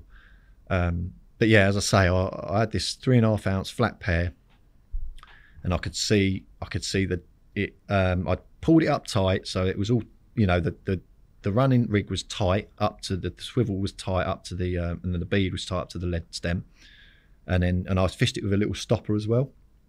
It's almost like a shocker rig, but I'd formed it somehow on the lead core so that the bead would eventually slide over the stop. I've done that with an inline as well, but I won't go into that. Anyway, maybe that's for another time. But so anyway, I made this shocker rig, and I could see the hook, everything. I remember one boilie just dropping down. I was spooning a few at a time, just dinking them around with about 2 inches apart. You know, a couple of chops as well. And I remember just looking at seeing it just dropped down like literally. So I've got the spoon after I've shit the rig out because I was happy with the rig, and I've just kind of wafted it just back over towards just the other side of the lead, you know, just to make sure. And I was everything's like, rig end of the everything's rig end, you know, there's nothing like around the lead, or you know, it's all that side of it. And in my mind, again, because the safety was from the canopy, a fish would enter the spot from the left, so I wanted everything to be left of my rig, you know, just so it encountered the bait first rather than the lead and the line and all the rest of it. Anyway, that night, 3 in the morning, I'm fishing, you know, locked up, but with a, you know, slack line and that. Anyway, so the rod's gone. God knows what time it was. I struck into it. As soon as I realised it's got to be a carp, in fact, I pulled into it, the rod hoop right the way round, you know, and I was, you know, it's cold. It's, as I say, it's just near first frost sort of time, you know, real clear night. The night before had been wind and rain, you know, wind and, you know, real low pressure, lovely conditions. But this second night that I'd done, it was a really cold night, and I remember sort of I could see my breath, and as I jumped into the water, as soon as I realised it was a carp, I was straight in the water, and I'm sort of full Tesco, and I just felt this bang and a judder, and I thought, oh no, it's, your heart's in your mouth, sort of, you know, you think it's off, but then of course it carried, and it just, obviously, I think what had happened, because it did have a, whether it was the lead that did it or not, it had a little mark on its head. I don't know if it kind of, as I pulled into it, rolled and hit that branch that was directly above the spot, or whether it was just the lead. I'll never know. But I felt a judder, and then the fish just glided down the shelf, and then it almost felt like, it seemed like it had not knocked itself out, but it stunned it a little bit, you know. Anyone that's ever said, or that would ever have said, oh, if you hook that fish in the back bay, it would go mental, it would go absolutely ballistic, because it was a known fighter, that fish, you know, it was a big carp, you know. See the Gaz Farron video where he's got it, and you know, in the boat, and he's powering away, you know, it's absolutely just an animal when you hook it. It wasn't. It literally glided down the shelf. So I'm playing it, and I thought it was a small common, you know. I didn't think, you know, it was what it was, you know. Anyway, didn't really do a hell of a lot, and I was really careful with it as well, you know. And all the time, I could feel how chilly, you know, it was a chilly sort of dingy atmosphere, but I could just in the half light see some big ripples coming in, you know. I was just playing it in. Anyway, got it near the net, and I just seen this kind of like pale, sort of grey reflection. Got it in the net, and at first I could see it, and I was standing straight upright, and it didn't look that big at the bottom of the net, but I knew it was a mirror. And then obviously turned it over, and then saw that little, they call it the strawberry mark on it, you know, which was an old healed up sore. And then it was just like, fucking hell, that's it, that's fucking it, I've got it, you know what I mean? There it is. So is this the famous side of no, well, it's not the side of the strawberry mark, but equally as impressive. But yeah, it was just a drop to your knees kind of, you know. How an animal like that can do that to you, I don't know, you know. It's just, I don't know, it's a weird pastime, this, isn't it? Do you know what I mean? Wait, what a story that was. Like, that was like, it's a little bit long-winded, but no, that was wicked. I really enjoyed that. Well, I was just sort of telling it how it happened to, you know, in the way that I can, you know, express it. How old were you when you caught it? Because you look young. He's always been quite baby-faced. Thanks, Rich, for that. Well, I'll still get asked for ID 27. now. No, I don't. Really. 27 going on 16 now, I reckon. Yeah, basically, sort of pre-puberty, wasn't it? But no, funnily enough, you can't see it on that side, but I did have a love bite on the other side. Did you? Yeah, it's my very first proper girlfriend. Is that where you ducked the chin the other way? Is that it? No, I think it was just that side, wasn't it? But as you can see, like, you know, it was full bloom of autumn there. Incredible thing. Talk to us about the fish, mate, because obviously half of our listeners are literally listening, can't see it. Alex, what are we looking at? I know. Well, it's a 52-pound pure leather carp. It's it came from the match lake. You know, historically, I don't know where those fish came from. You know, the characteristics, you know, real leathery, rounded tail, leathery flanks, you know, and solid. I don't know if you can tell from the photo, and it was a female fish, did fluctuate from year to year with spawning, etc. But you know, it's just, in fact, looking at it in a big shot of it now, just it really brings back a few memories. You know, it's sort of it's quite nice to see. Visibly old carp at this stage as well. Yeah, you can sort of tell where the colour's just starting to dwindle out of the flanks. You know, and it's got a few old scuffs and bits and pieces going on. But yeah, proper old character and an old relic, really. I imagine mega history fish. Yeah, I mean, look at that sort of accretion of slime by the dorsal there. Is that yeah. Presumably. Yeah, I think by the dorsal, I think that's a bit of sunburn actually. Funny, yeah, she was. In fact, all of them were real sun babies. They loved.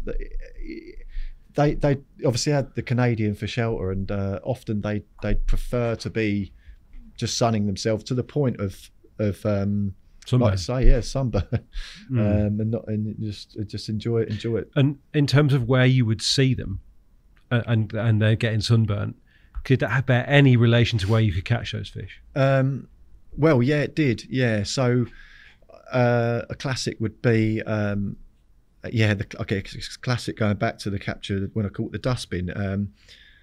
There was a huge, so that up the top, call it the top end for the purpose of this.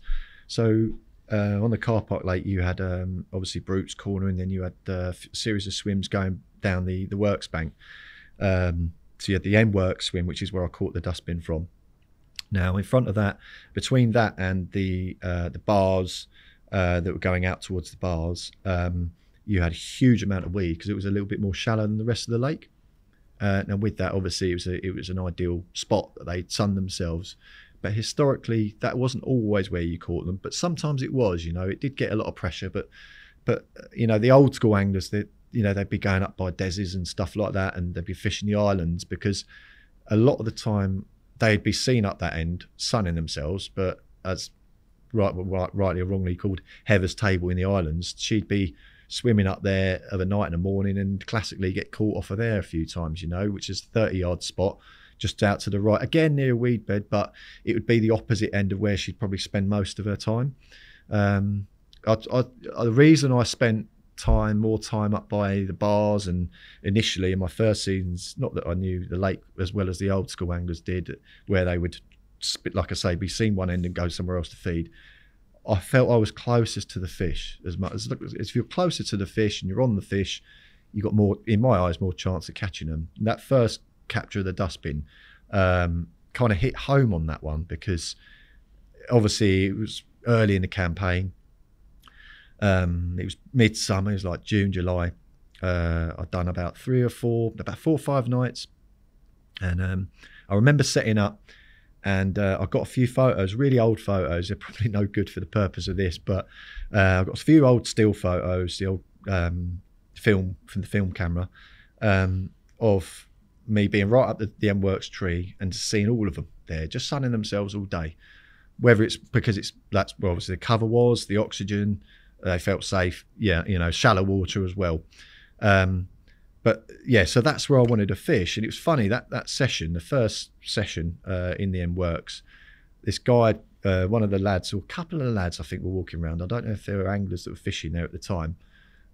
They might have been from the North Lake or whatever, sort of laughing and said to me, you won't catch a mirror, you won't catch one of the big ones from there, and it's only little commons. And I was, oh, okay. And of course, you just fish, when you're young and take things with a pinch of salt. I kind of had other ideas, really. There was a lovely spot about 40 yards, 35, 40 yards in front. Because back then, and like I am now, and I've always been a bit of less so in my, injured days, but with the knee and stuff, I've always been a bit of a tree climber, And back then it was made for it. So I was climbing the trees and God, what an eye-opener it is. I mean, it's common sense, isn't it? You get above, you're going to see 10 times more, 100 times more than you're ever going to see from the bank, of their habits. And I did it the other day. I was fishing a swim and I just wanted to work a little bit more out of the swim to see where the weed beds were before I started leading about. So I got up this tree just to see, I always try and cause as least disturbance as possible if I can. Sometimes you end up thrashing it to a foam, but often I'll try and get up the trees so I eliminate some of that anyway. So I found this spot, took me a few casts to get it, and again, catapulted boilies around it, and that's what I caught that first fish on it. And it just went to show that, the theory behind you won't catch certain fish from here or there wasn't right at all. You know, all the fish were in front of me. It just so happened that one of them big uns did actually fancy a snack while he was sunbathing, and 6 o'clock in the morning, you know, one of them mornings it rattled, absolutely ripped off, and it was a dustbin on the end. And yeah, it was funny because a season or so later, I think Lee Picknell caught heather from that very swim.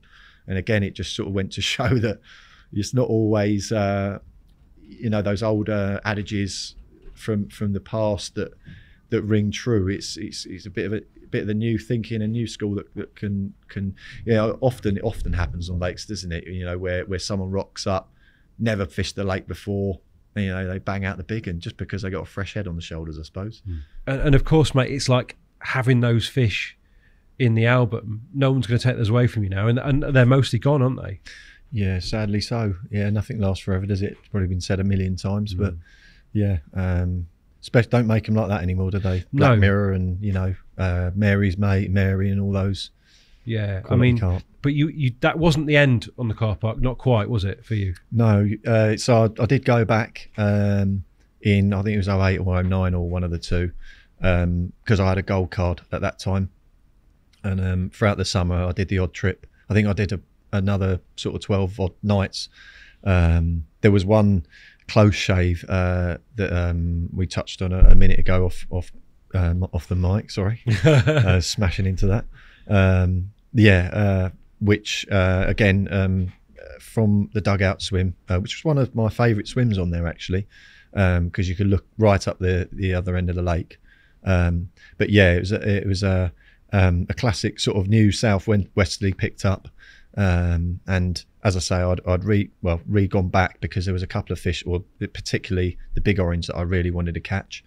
A reason for that I'll go into in a little while, but yeah, as I say, it was a fresh southwesterly blowing straight into kind of the inworks and the dugout, and yeah, a very close shave with the baby orange because I see it show twice on the second morning of my 48-hour trip, literally within a rod length of my spot.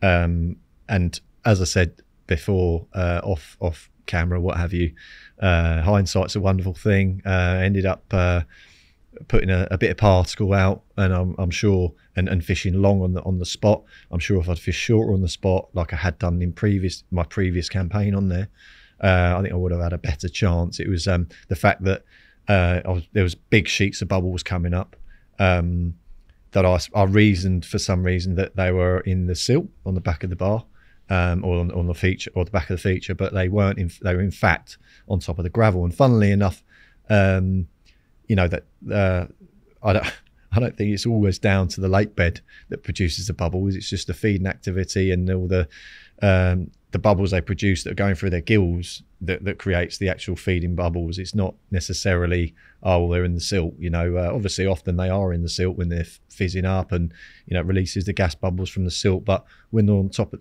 the car park lake in particular, used to be classic for that. You'd absolutely sheet up over rock hard gravel, and you think, how are they doing that when it's just you know, it's like a billiard table. But you know, it's obviously the stuff going through the gills and stuff. Yeah, unfortunately didn't get the bite, but saw it come out twice to the wrist of its tail, and yeah, that was a sort of chance guy. I did actually fortunately enough catch a little stocky, one of the stockies, small linear out the back bay. But yeah, that was the only fish I had when I went back. I had a funny. I was going back to the occurrence. This was when I originally was fishing it, sort of throughout 06, I think, or might have been 07, with the big orange. Well, not a close shave as such, but just it was almost. It showed me just how potentially aware the carp were of your presence. And often in that car park lake, and a lot of lakes with big carp in that have lived in them or resided in the lakes for a long time, is that I found that they're fully aware they're getting fished for. They don't, and they're not that bothered about the disturbance, whether it's the weed buffering, what you're doing in terms of casting or whatnot, or it's just they're used to it. So, you know, it's like on a park lake, for example. But in this particular occasion, this was far from the truth. I was up a tree again between the end works and the dugout, and looking down on this fish, and it turned out to be the big orange. But the only reason I struggled to identify it because I could only see its head in this small window of weed. You know, I could see I could see clearly as day. You know, its eye. You know, looking at me at the time, but I could obviously, that's how good a view it was. Obviously, crystal clear lake, and yeah, I remember the tree being a little bit on the spindly side, and you know, I've got the branches one in each hand, sort of thing, because I only had 1 foot, one proper positive foothold, and my foot was starting to go to sleep, and I thought, well, I've got to adjust at some point. Anyway, so I've kind of done a bit of a shimmy, you know, holding onto the branches. I was probably 20, 30 foot up the tree. And with that, you know, I've sort of switched, and it kind of felt, you know, obviously landed on my other foot a little bit heavier than I'd wanted to. And within a few seconds, and no word of a lie, it sounds ridiculous to say what I'm about to say in terms of a carp's awareness or whatever it did. But it literally just sort of ambled out of this window of weed. It did a little circle in front of me going from left, you know, kind of clockwise. And as it sort of got right, it sort of got, you know, in front of me when I'm up this tree, it's kind of turned on its side as if to look up and say, oh, who's that up that tree? Probably not allowed to say that, but you know, that's what it felt like. Within seconds, it's finished its little circle, and it's just started to pick up pace, and it's bow waved up the other end of the lake. Didn't see it again for, you know, whatever, that trip anyway. So it was, you know, at times they could be very, very cute and very fully aware of their surroundings, and other times they weren't. They didn't give didn't really give a shit, to be honest, who was around, or, you know, because they were used to it. You know, they were used to that pressure. Which is, you know, what we want to get to really is these heightened situations on places like the car park. I mean, that seems like it would have been a really productive learning environment for you. In terms of you have thrown yourself in at the deep end in that lake. Yeah. It was funny because Swan Valley was actually officially the first gravel pit I fished, and with similar tactics, similar rigs as such as what I was using on the car park. But obviously, the car park being a lot lower stock, you know, the stakes a lot higher in terms of, you know, in that first season there was 9 mirrors when I joined, single, Uglo, all the others, you know, that sort of were the diehards out of the 9. But every year from when I joined, with hopefully not a jinx or whatever, but they started to fade, you know. And obviously with that, you know, you're that much more, you know, it's that much more urgent. You need to try and get it done, or at least sort of do what you're setting out to achieve.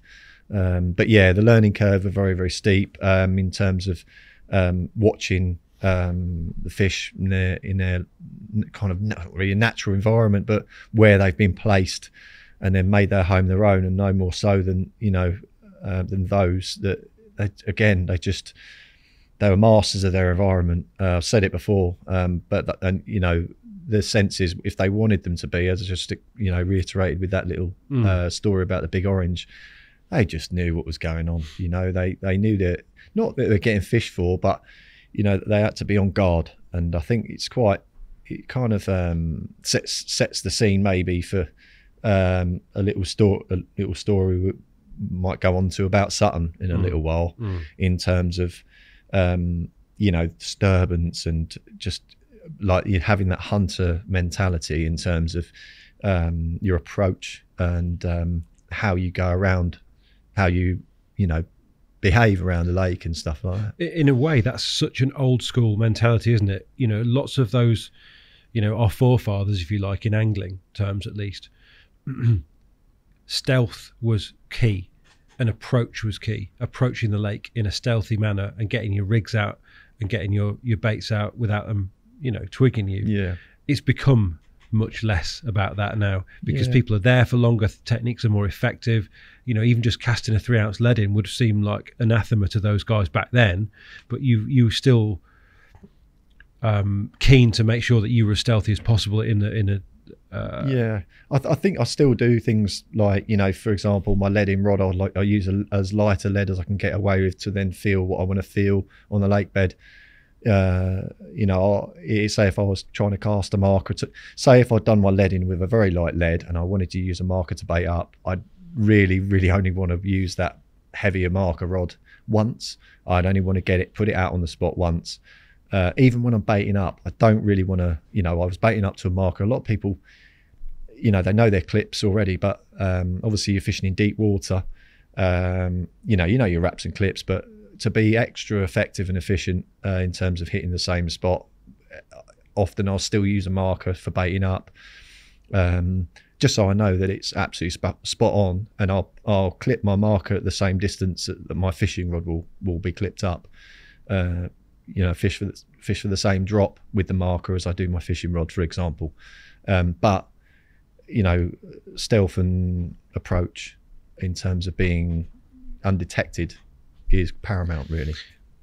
Talk to us a little bit about the marker thing, because actually I was filming recently with Gaz Fareham, and he was putting a marker out, and neither of us had seen that done or done that for some time, and there's something deeply satisfying about having that visual reference point. And now I think probably on the car park the significance of that was because the spots were small and you wanted to be on a particular part of the spot. Is that right? Yeah, 100%. So I'll kind of just you know, there always seems to be a story beyond a subject, but basically I'll just kind of go over that scenario. For example, when I was lucky enough to catch Arthur from the bars, and I was talking to you about, you know, fishing one side of the spot, I'd made sure I put the marker out in the middle of the spot, but then I wanted to see from 3 different angles. So I remember, because I wanted to get I wanted to get my rods out before everyone else had got their rods out for the evening as well. Yep. That's another thing that I'd kind of, I take pleasure in doing if I can do it.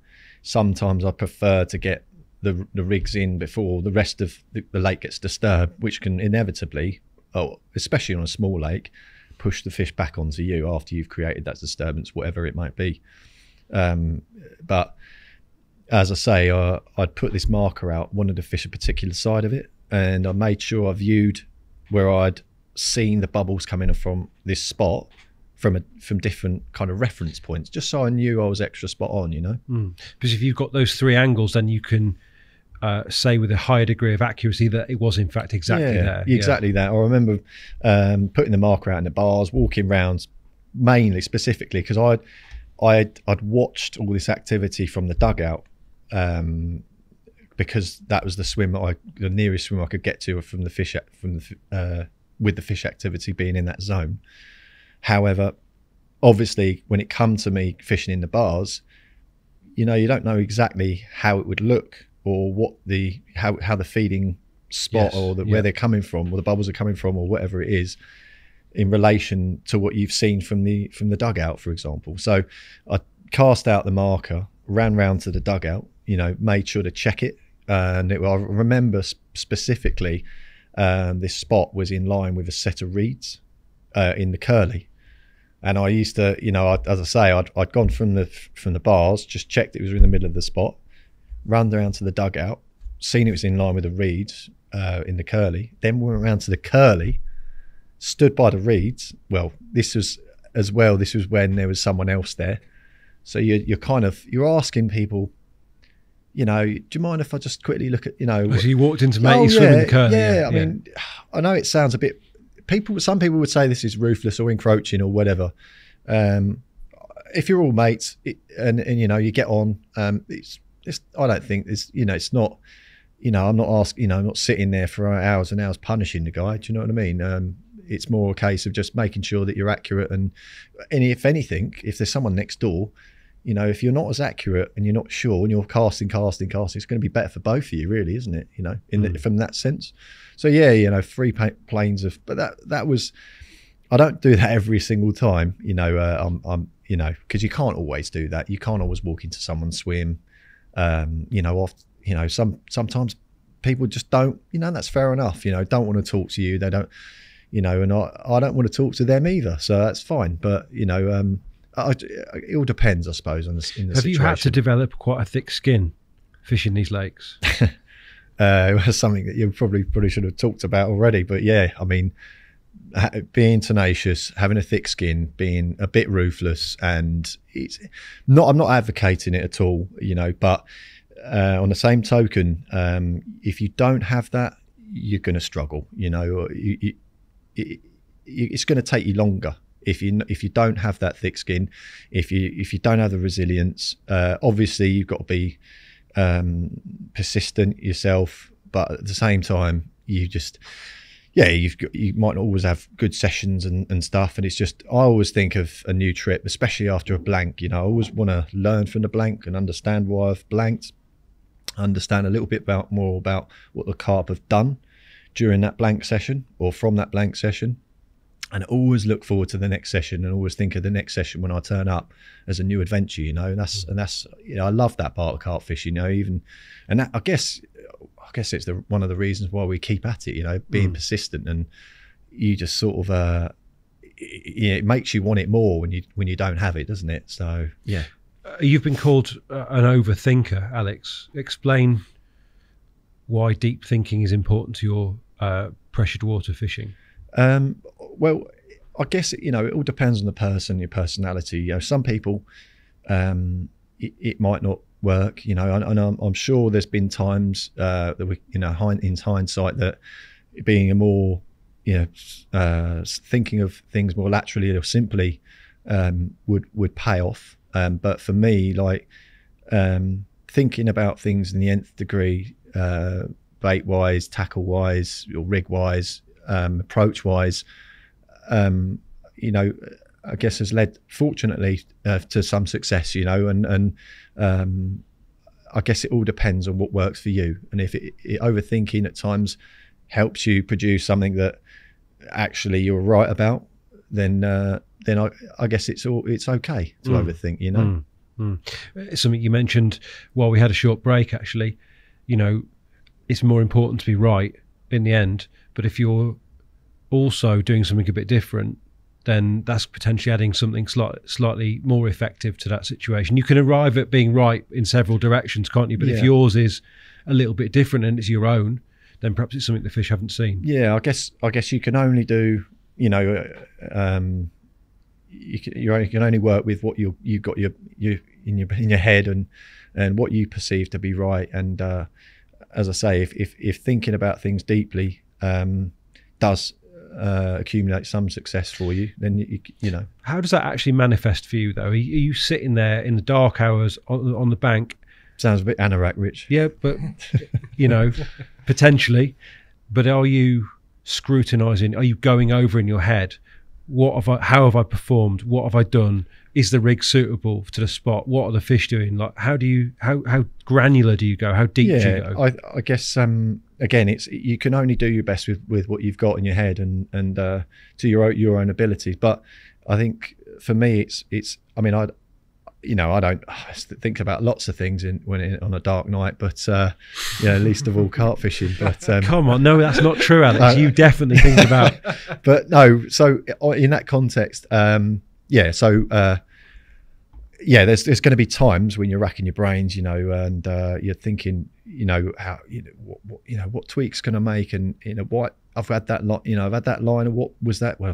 Have I been done? Or I think quite often you find these things out over the period of the time where your rods are in. So being super observant on the water, you know, like I heard Adam Penning before talk about optical calories. Yeah, rod out, viewing rod hours, or that kind of thing, you know, optical calories, as you say, to coin the phrase. And I guess part of that, and also, you know, once you're reeled in the morning, you know, are your hook points still sharp?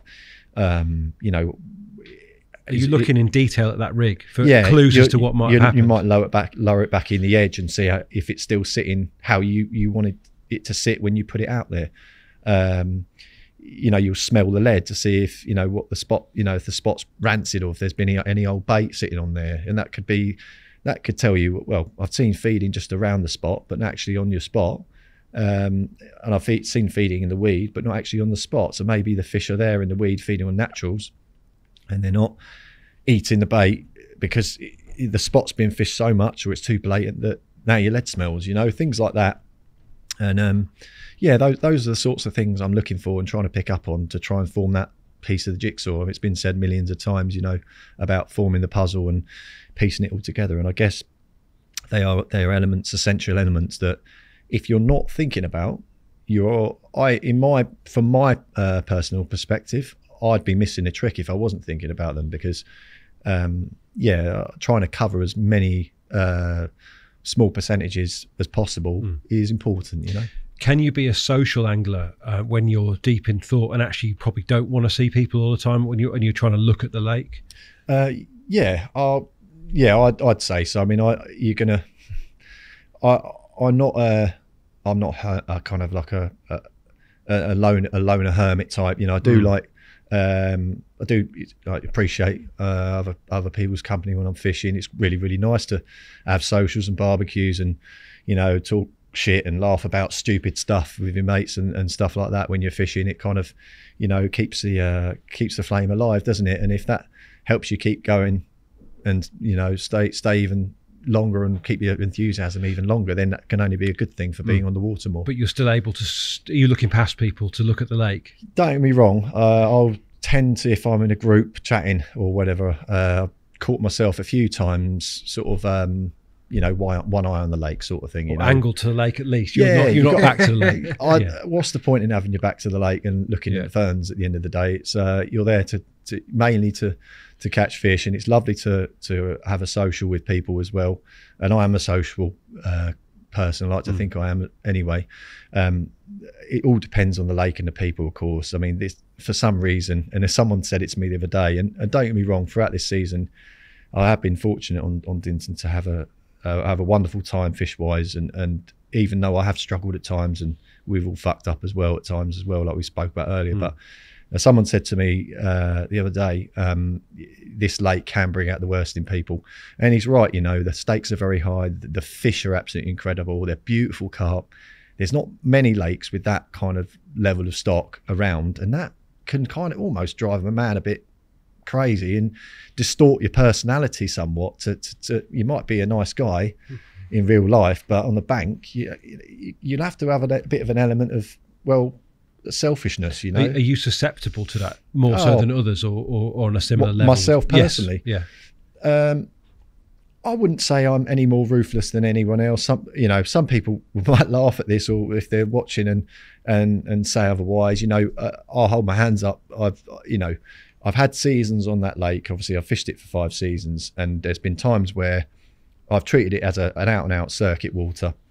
And even if someone's had something going, when I've not had as much time as I've had this year has been a little bit different in that everything I've done pretty much has been, I've been trying to do it off my own back. So, all the graft, all the trying to get in the areas that aren't receiving the attention or very little attention has been off my own back, or less attention. I try to get my own stuff going, but there has been times in the past where, of course, you're not going to overlook fish going fizzing on a spot, and especially later in the season where people start shuffling around swims like musical chairs. So you can't get back in an area that you were fishing in, and kind of you have to do the swings and roundabouts and musical chairs to even get anywhere sometimes. So yeah. Is there a degree on Dinton that kind of that comes with the territory? Like everyone should know that. Yeah, I think to a degree, and don't get me wrong, if someone's been fishing a spot for the whole season, or if it's a left alone swim and they're just fishing there, I mean, how many good friends can you have on a lake like that? If everyone's your best mate and you don't tread on anyone's toes, what are you going to do? Fish in a corner for the whole season? That's all you're left to do. No one wants to fish in a corner. Do you know what I mean? You want to be on fish. And how long did it take you to come to this state of mind, Alex? Because I can't believe that you started out like that, let's say, or are you shaped by what you've seen? Yeah, I think it's fishing a pressured waters pretty much all my life. You have to have an element of that, of don't give a fuck. You can't always give a fuck about everyone, because you won't be looking out for yourself as well. Okay. We don't go, if we ask every single carp angler, who do you go carp fishing for? Why do you go carp fishing? Do you go carp fishing so that everyone else can catch? Probably not. If everyone's brutally honest, you go carp fishing to satisfy your own desires, your own needs, and the love of your own love of that sport and that hobby. And and I think one of the things that is often overlooked as well is that investment of time. It's effectively you're paying in life, aren't you? You're paying with your own life to be there. Well, you know, you're investing a lot of time, and if it extends beyond simply enjoying being at the lake, and you want to catch something as part of that, then you've got to. Yeah, well, I'd say, forgive me for saying so, if I wouldn't look at it like that. It seems a bit of a half empty way of looking at it, like rather than half full.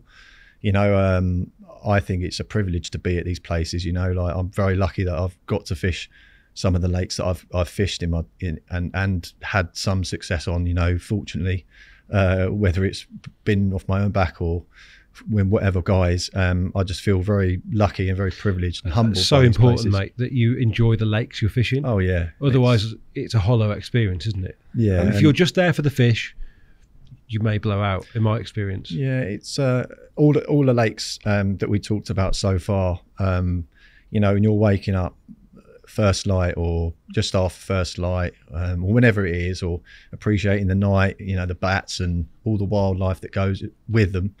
You know, you're seeing what not a lot of people do. Yeah, and it's a beautiful thing to have. You know, it's a beautiful thing to see, and I'd never think of it as paying with my life at all. I love it. No, but in the sense that it's still a big investment. You are still spending a chunk of your week somewhere. Well, in that sense, obviously, from that point of view, you could go camping to Snowdonia, mate. Do you know what I mean? I mean, you don't go to camp. Yeah, I mean, but you'd have to have rods out when you're over the mountain. You'd still be finding a little pond somewhere. Yeah, you know. Alex, following on from that, I just wanted to ask you, what are you like away from the bank? So, is this buzz and kind of ruthlessness? Does this you see where coming across in a really bad way? It's not, but I'm intrigued. Does that follow you home? Like, are you, I don't want to say no, I'm not I'm not. He's racing for a parking spot or whatever. Yeah, that's it. Just beeping my horn like right at someone's arse in the fast lane and stuff.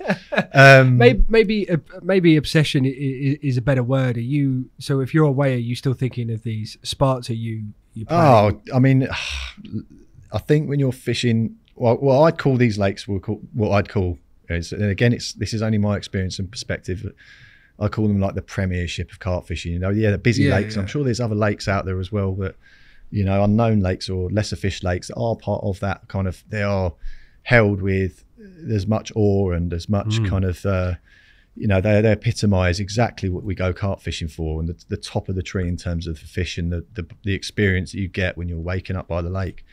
Sorry, what? You lost the plot there.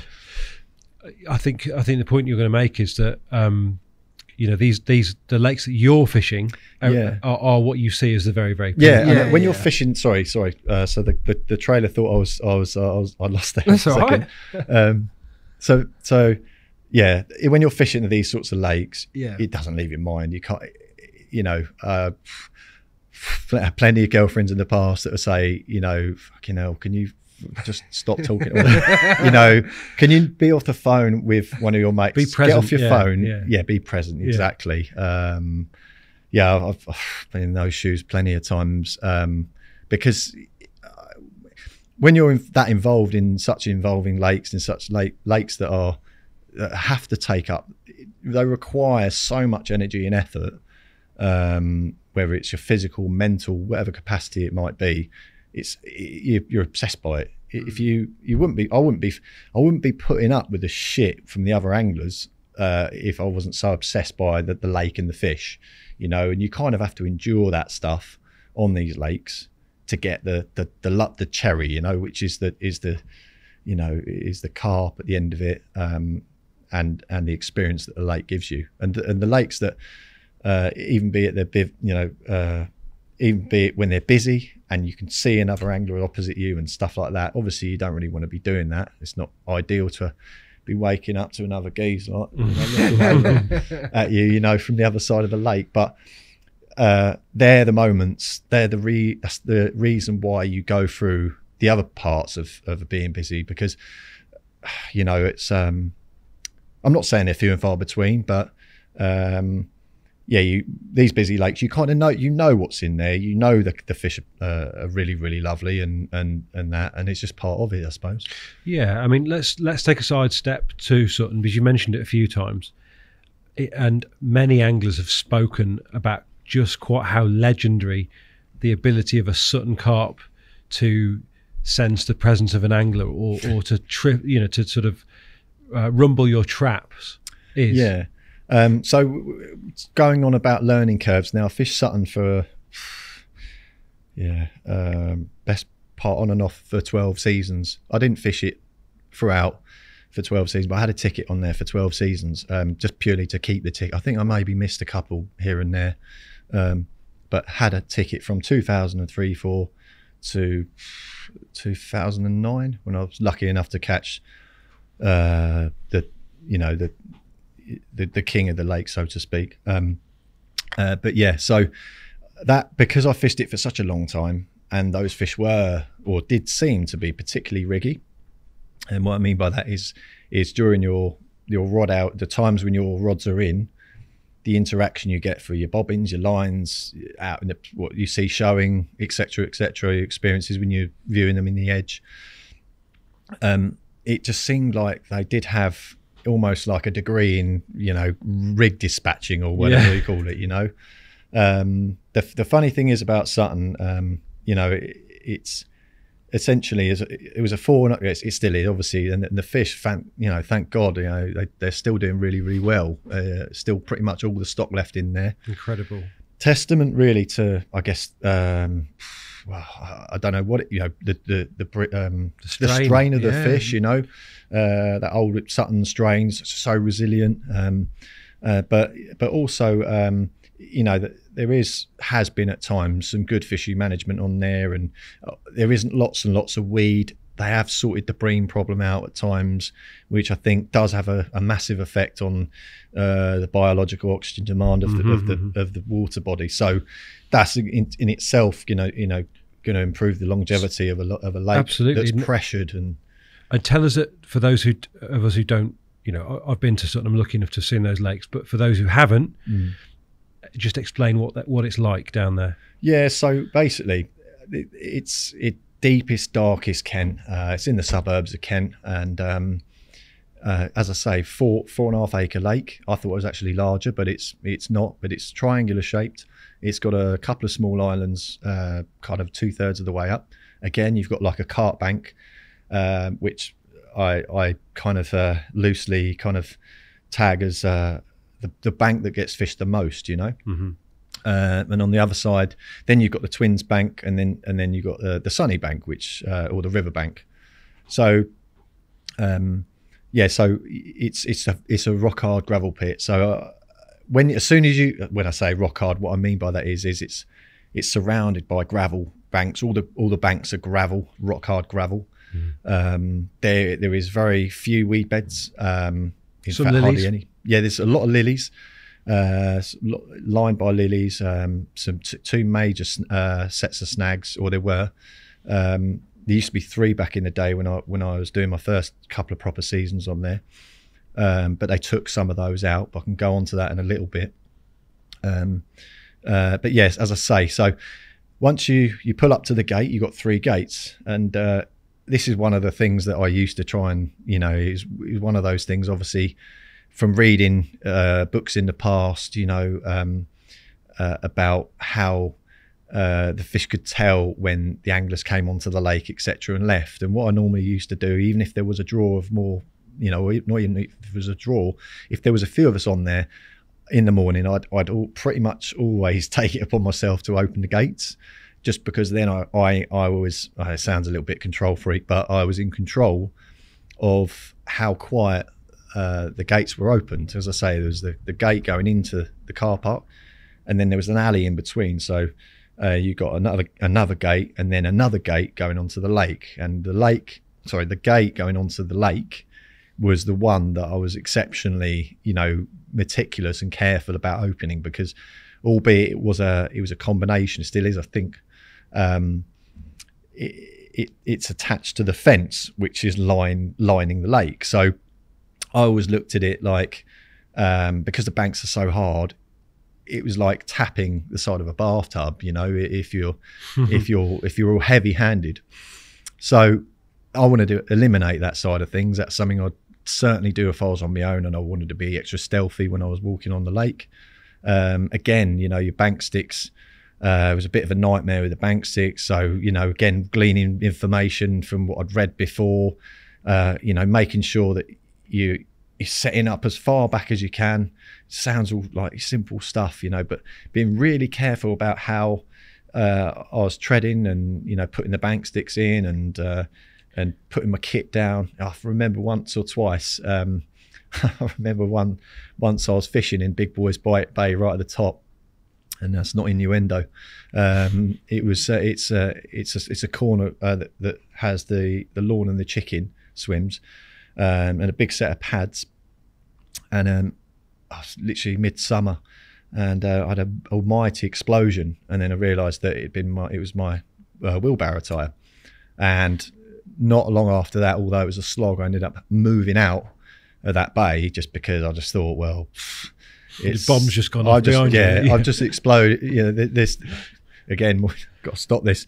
Anyway, so basically, it was too much disturbance for my liking. Moved out, and then started from another spot. But yeah, so going on to this third set of snags that had been taken out.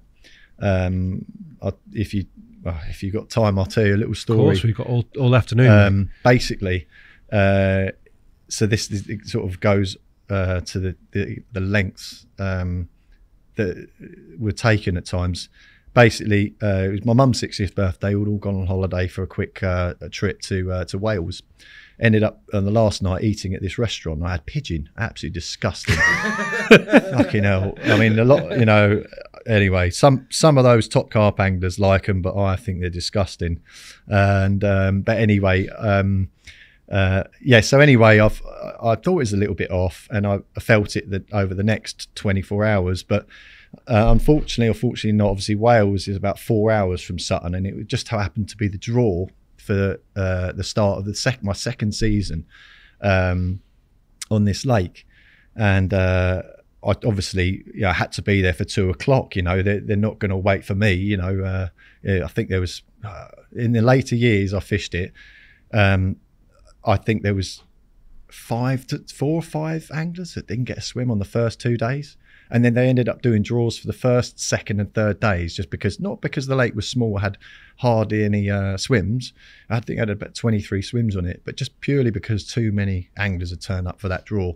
It was always historically a very, very productive first 2 or 3 days, and then Sutton normally would go quiet over July, and it would pick back up again in August, and that's normally the time I normally sort of hit it a little bit harder.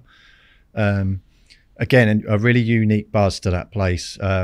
Being days only, is very into all the sights and sounds were, you know, the atmosphere is similar to the car park lake when you've got your rods in, and you either went to bed after you've got the rods in the morning, or rods out at night. You know, you go to bed with that extra special kind of anticipation because of what was in there. You know, were you going to bed just to be quiet, effectively? Well, as I say, so it was more, so what it was is, because I don't live locally, generally the first, obviously you turn up first light 4 o'clock in the morning, that's when the gate opens, but I was sleeping in the car when I was doing more than one day, so generally it was just to catch up on sleep. So if you're fishing till 10:30, I used to go and drive up the road, park in a local car park, and then how lovely. I mean, if it was pissing down with rain, you'd have to keep in the car, which is even worse. So what you'd do is you pack up, you drive out the gates, you go and park up, you set the brolly up, put the bed chair out. We're only talking about 3.5 hours sleep, and then you'd be back on the lake for 4 o'clock in the morning if you were trying to string a few days together. Obviously doing this more than 1-2 days in a row, you're fucked by the end of it. So anyway, so I was fishing, I was trying to get to this, I was absolutely sick as a dog from this pigeon, both ends, and it was awful. I got a couple of hours sleep, I know, small violins, etc. I'm never ordering pigeon. No, I know, I'm not sold painting it. a great picture. It did taste a little bit strange, I'd admit, and it looked a little bit rare as well, but we won't go into that because we're probably going to have lunch in a little while. Anyway, so I'll try and cut a long story short. I ended up getting to the lake on time. I lived for that day and the next 24 hours on a can of Rockstar and a protein shake because I couldn't stomach anything else. Obviously had to stop a few times on the road as well. Obviously not the ideal scenario, trying to try to sort yourself out behind a bridge with a car parked up. Lucky the police weren't involved in that. But anyway, yeah, so I got to the draw, luckily enough. Once I got the draw done, I got the swim I really wanted to fish, which is a swim called the Reedy. A very, very underfished swim. But an absolutely exceptional passing through point for the carp, especially on a southeasterly wind or a new southeasterly wind to go into Big Boys Bay. The great thing about the Little Reedy, as I say, it was not fished at all hardly, is it had a lovely snag opposite. And this willow tree was supported by scaffold poles. And and although the point swim fished literally right next to this tree, you couldn't put a rod round you couldn't really get a rod around the front of this snag, so it's best fish from the Reedy. Anyway, so I got a rod over to this Little Reedy swim, and one of the methods I used to use on Sutton was resting the swim and a little and often trickling in boilies, hot chops and whatnot, onto some of the either opposite marginal areas or the marginal areas. And but when I'd found that the fish had got onto it, and we're only talking 6 hours sometimes of rest, but because everything was, as I said before, so intensified, because you only had a short window to fish, you had to reel in and then you start again at 4. It almost felt like that 6 hours was quite precious, it was quite worth doing during a period of the day that wasn't that active anyway. So I started trickling in some bait, and then this guy had moved. He was already in the point. I'd already gone round to speak to him, and again, social being that I am, just sort of, made my acquaintance known and spoke to him, and he seemed all right. And I said, look, if you're not fishing to the left of, because with the point it was split in two, and he was fishing both his rods out to the right. That quickly changed when I caught my first carp from this spot, but we'll go on to that in a second. He said I'm only fishing to the right, that's fine. So anyway, I literally went in there, flicked some baits over the top of this tree, because with the catapult it wasn't as accurate. Went back round, was watching, got all my rigs ready, and literally this wind was pumping in there. I could see fish coming in, cruising in on the surface, and obviously this was a perfect interception point. From then I'd had to go around again, and the guy was fast asleep, obviously catching up from the early start. I felt a little bit guilty at the time, but he'd already said yes, it was fine to bait up, so I put a few more baits in, quickly ran back round, and I'd already clipped up from previously in the day. Flicked the rod out. I think it was one or two casts, and I got it absolutely spot on. I was really happy. It was a very small gap in this in the snag, and and that was one of the things on Sutton. It was because you had a short window, trying to do everything within a certain amount of casts. In my head, I just it had to be. I remember moving out of the pad swim once because I cast out about 7 or 8 times, 6, 7 or 8 times, and I thought I'd bombed it, and I'd seen one spook, and I thought, I fucked it up, so I moved out. However, this time I got it not nice, within a couple of casts. And yeah, fortunately enough, I ended up catching a 26 pounder. Nice sort of broken linear. That fought absolutely ridiculously. Anyway, landed that, got it in, put it back. Again, repeat the process. By now, mate, he swung a rod round just out, sort of off the side of the island. Went round again, same old process. Say to, oh, you all right, mate? How you doing? Blah blah. Any joy? No, nothing. Yeah, I'll see you had one. Yeah. Well, luckily enough, yeah. Anyway, repeat the same process again. And fortunately enough, the next bite I had was just before dark, and it was the big common. Sadly, not with us anymore. 36 pound 10, I think it was at the time. But yeah, absolutely over the moon. I think it was I'd already caught 3 of the 18 the previous season, and again one of them was out of that reedy swim. I actually caught the brown out of the reedy swim, which What's is a carp? Yeah, I mean that one was a total enigma. Even it just amazes me. And that big common, beautiful carp, obviously. One of the best ones in the lake, but at the same time, we're there really for the mirrors. And that brown was quite it had its own unique kind of little story behind it as well, because I was lucky enough to catch it. I don't think it had been out for 3 years before I'd caught it. And yeah, at the time, I remember I was playing around with like little tippers and stuff like that. And what a fleck of white seemed to be, what caught was catching their eye. I think, a few people have been catching a white over kind of light coloured baits. And anyway, again, trying to cut a long story short, used a washing line to an area that I'd seen some of the better fish cruising about really close in. And it was just interesting because they definitely were gravitating to that early spring sunshine. It was almost like as the sun on the dial was going round, the carp would move. They'd start off up by the reedy, sort of 11 or 12 o'clock. And as the sun moved round, you get periods in the day where the sun was hitting a certain part of these two banks, namely the river and the sunny bank, and then the twins bank. And then they end up, if I'd been really, really smart about it, I would have started fishing in the reedy in the morning.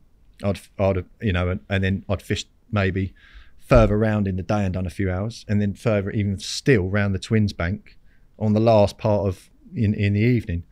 However, being a busy lake, you couldn't always fish several swims in a day, so that wasn't really an option. But so anyway, yeah, luckily enough, there was a swim to the left of the reedy as well, which also added to the appeal of it, because it was closed, and it had been closed for quite some time, called the pier swim, and a real big drop down to it, big sleeper at the top of it, and real blatant if you were fishing, if you were fishing from there. But obviously, I don't know why they'd taken it out. Maybe it was just there was too many swims down that bank. But yeah, anyway, so I remember putting this rig in, and in terms of the baiting, I think I was putting in a tiny little pinch of hemp,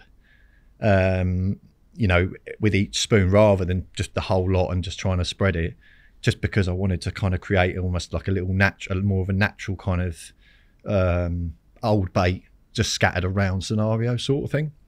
And I remember when I was putting the first spoon out, and again it was a southeasterly wind just trickling into this bay, I remember the undertow pushing the hemp the opposite direction, where the undertow somehow was carrying the lighter.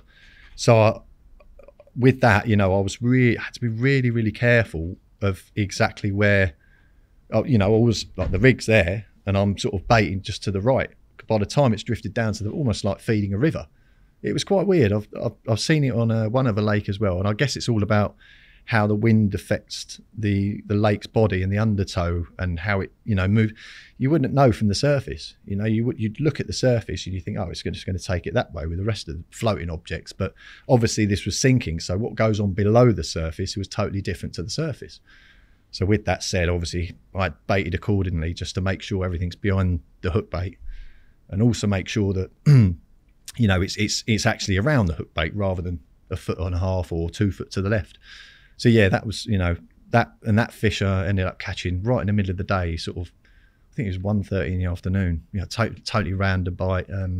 But yeah, that shows the sort of lengths that you had to go to, and the precise levels of approach that I felt had to be achieved. And it did come out a few more times. I think it did nine captures in total, that fish. The brown ever? Yeah, ever. Yeah. Wow. And considering you got there was top anglers on there for a long time. It's been a well written about and well known circuit water for a long time.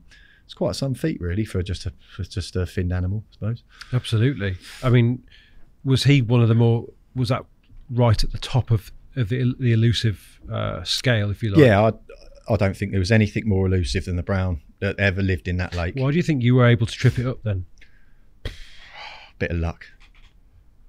Well, I think there's a lot of luck involved in fishing, isn't there? And I think, you know, yeah, definitely. And I think probably, who knows? Maybe there is fate involved in it as well. I don't know. What were you doing setup wise then? You know, because obviously that would be a really interesting case study in what is possible with the right setup. You know, the fact you've caught this carp that barely ever came out. Yeah, funnily enough, when I look back at the pictures of that fish, it had a really small oval shaped mouth as well. Whether that's, you know, that had something to do with its the dexterity it had in terms of dealing with rigs and whatever it ate. Maybe that's so. But in terms of rigs and stuff like that, I think I was using an inline setup.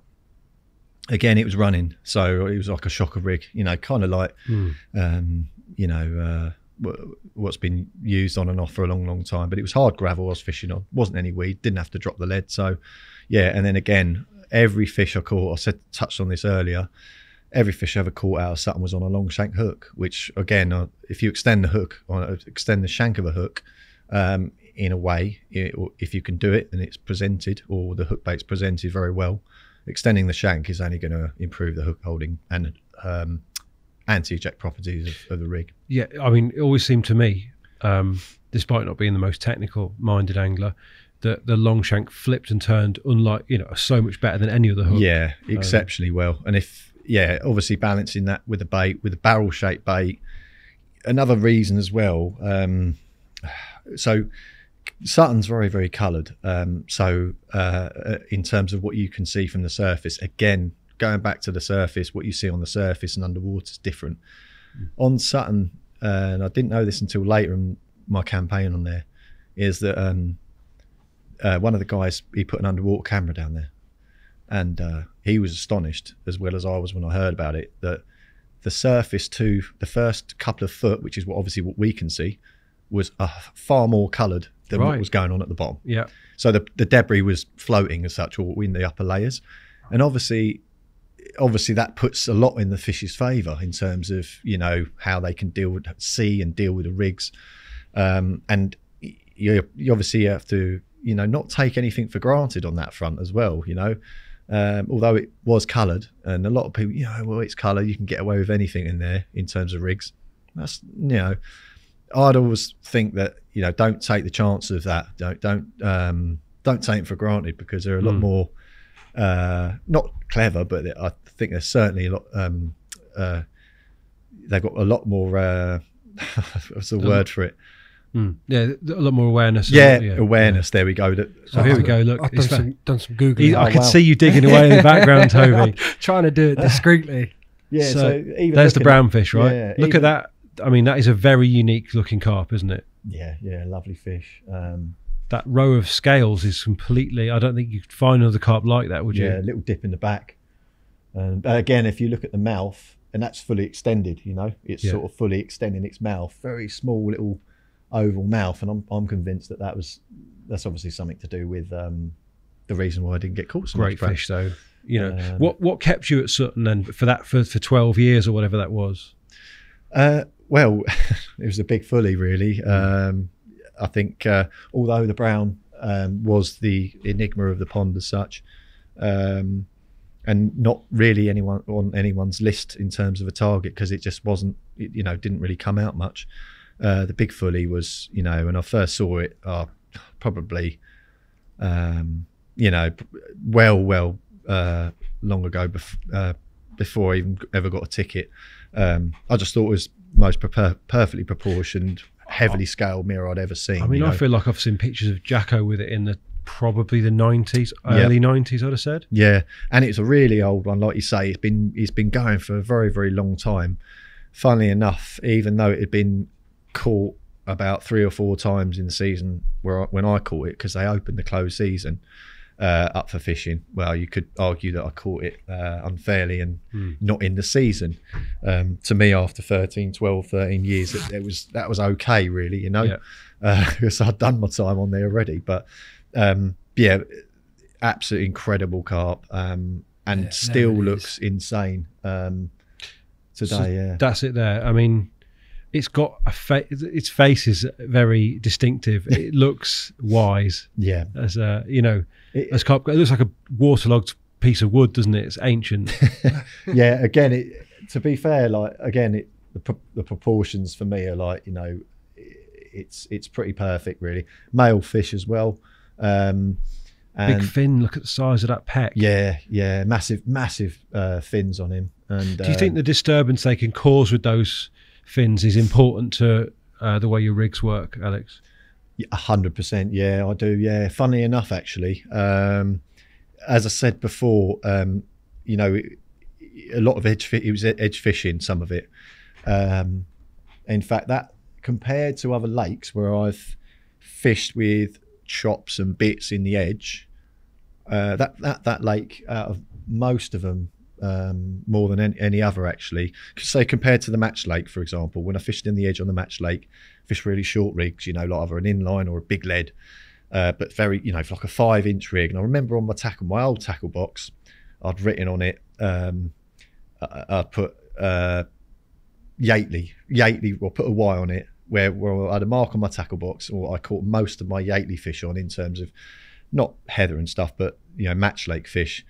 And even some Mill Lane fish later down the line, and then I also had an S on a mark on my tackle box, because more than any others, what I was going on to say is that I used a lot longer rig than I normally would do with kind of edge fishing and stuff. And perhaps it is down to the size of their fins or how they move, or maybe it's down to the fact that the bottom was either silty or broken or large gravel, so it kind of leaned towards a longer rig for better presentation over that kind of rougher ground, you know. God, I could never get my head around fishing chunky gravel. It just the idea of that freaks me out. It's funny because when I caught that fish the day before, or in fact I remember when I lowered the rigging,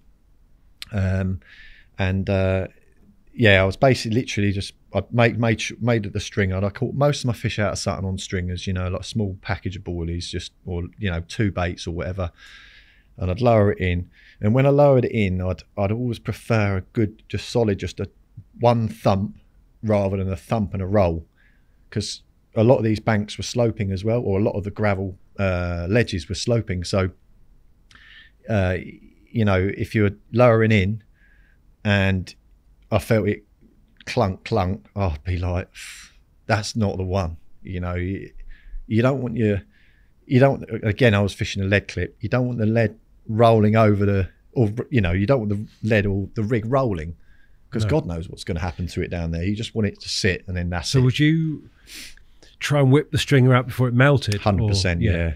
Because you only want a certain amount down there, right? Exactly. And you don't, you know, if you put it back down there again, you don't know exactly where that last string was compared to where you're going to put it. I mean, talking inches here, but yeah, I'd rather whip it out and then redo it, start again, than that. And those sorts of little things, I suppose, you're not going to, you know, blow the world apart, but it would just improve the consistency of catching, perhaps. You know, you're not an angler that likes to donk and then move the lead and donk again. No, not really. Just because, again, I'd rather do that before I've done it, before I've put a rig on it. So you know exactly what the bottom's like. Yeah, at the end of the day, if I've gone donk, who knows what's happened to that hook point between there and there. I don't know whether I think the hook point or whatever. I think a lot of lads use sticks and stuff, don't they, if they're going to do that. Yeah, where is that as well? So if you're doing it with a stick, I suppose there's, you know, you might even drag it. I mean, funnily enough, when I caught Arthur out the bars on the car park, I remember when I cast it out, and I've rarely done it since, actually. I just literally, almost like you would do with a leading rod, I just gave it a little tweak, and I remember just the lead just sliding literally must have been 6 inches or so, but it felt like glass, and I left it, you know, and then I caught Arthur. Now, did that straighten the hook link? Well, And was that a part of the what happened? it probably, well, they more than likely would have straightened the hook link. I was fishing with a parachute stringer.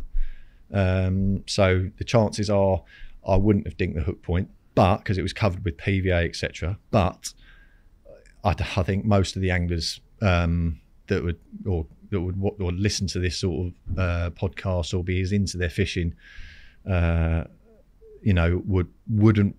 prefer just to get a drop and leave rather than a drag back. But there's just so many things that can go absolutely wrong. But I think the thing that occurs to me when you say that is that if you have a drop and leave, depending on your rig materials, there's quite often going to be a slight curve in that rig, isn't definitely there? And some anglers advocate that's better and others don't. I mean, in an ideal world,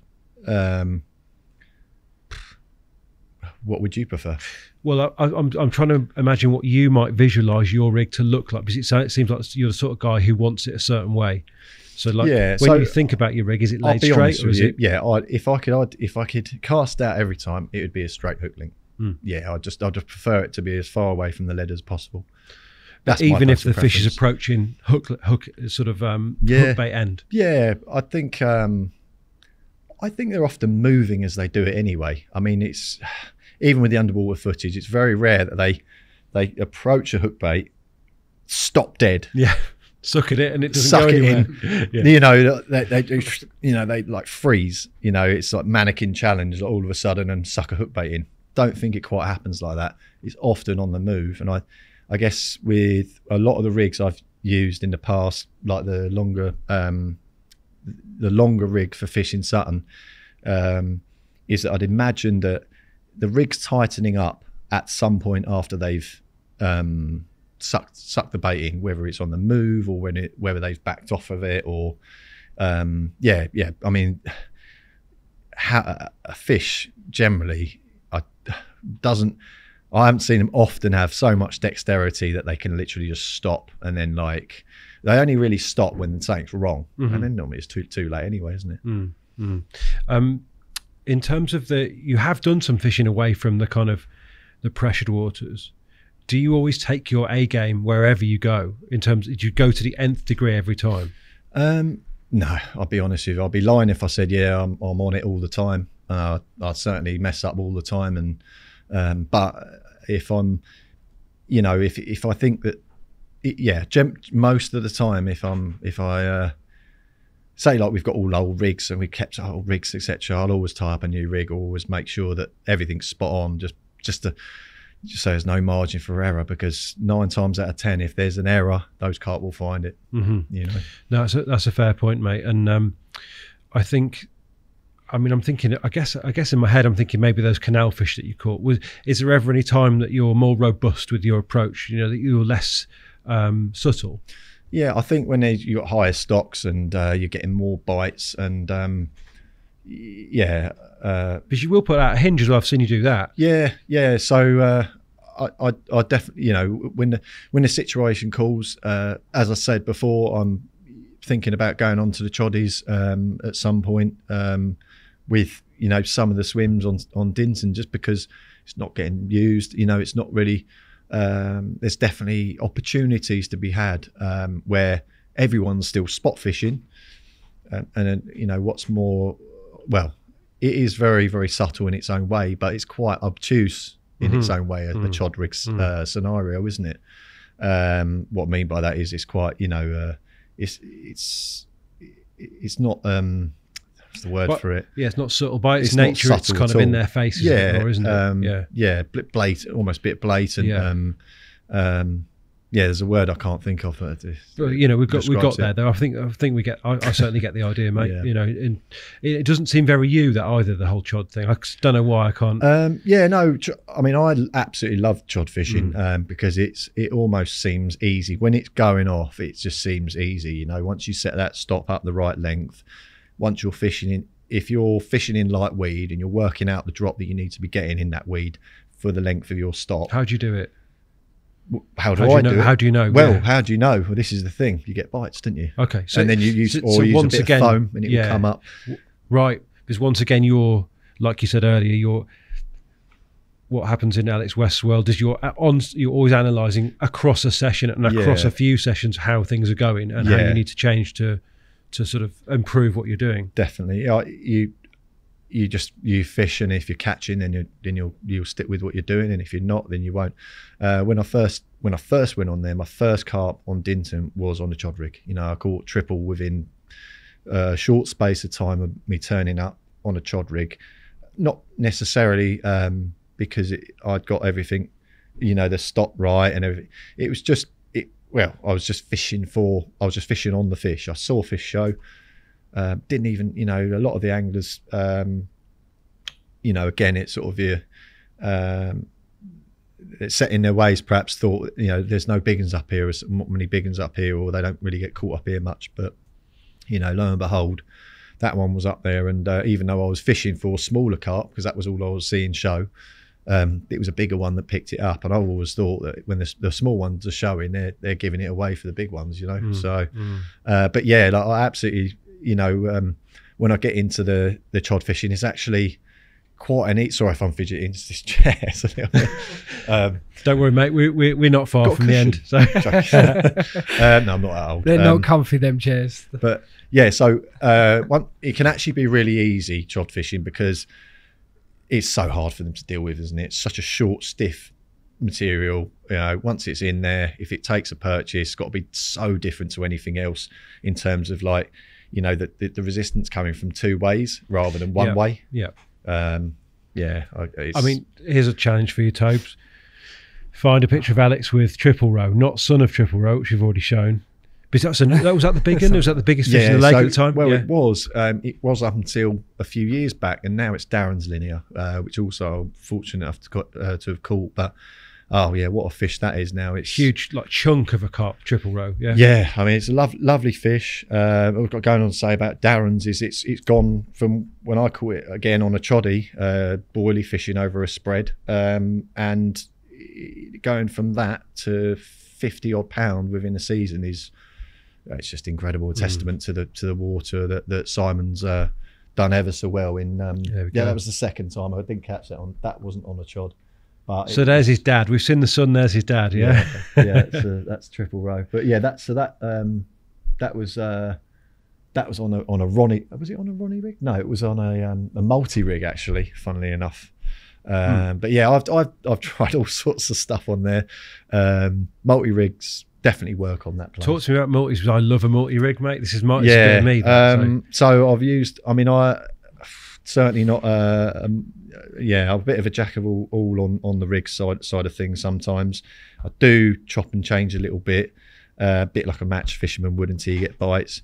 I've got two ways of doing it. I either fish a stiff material. I've got a subtle small fish, small bait, winter variation, which I use like a more subtle material, and to match the size of the hook. Yep. And also a shorter, kind of more kind of robust sort of variation for bigger carp like triple, with larger hook baits. But generally, I try and use the smallest loop as I can.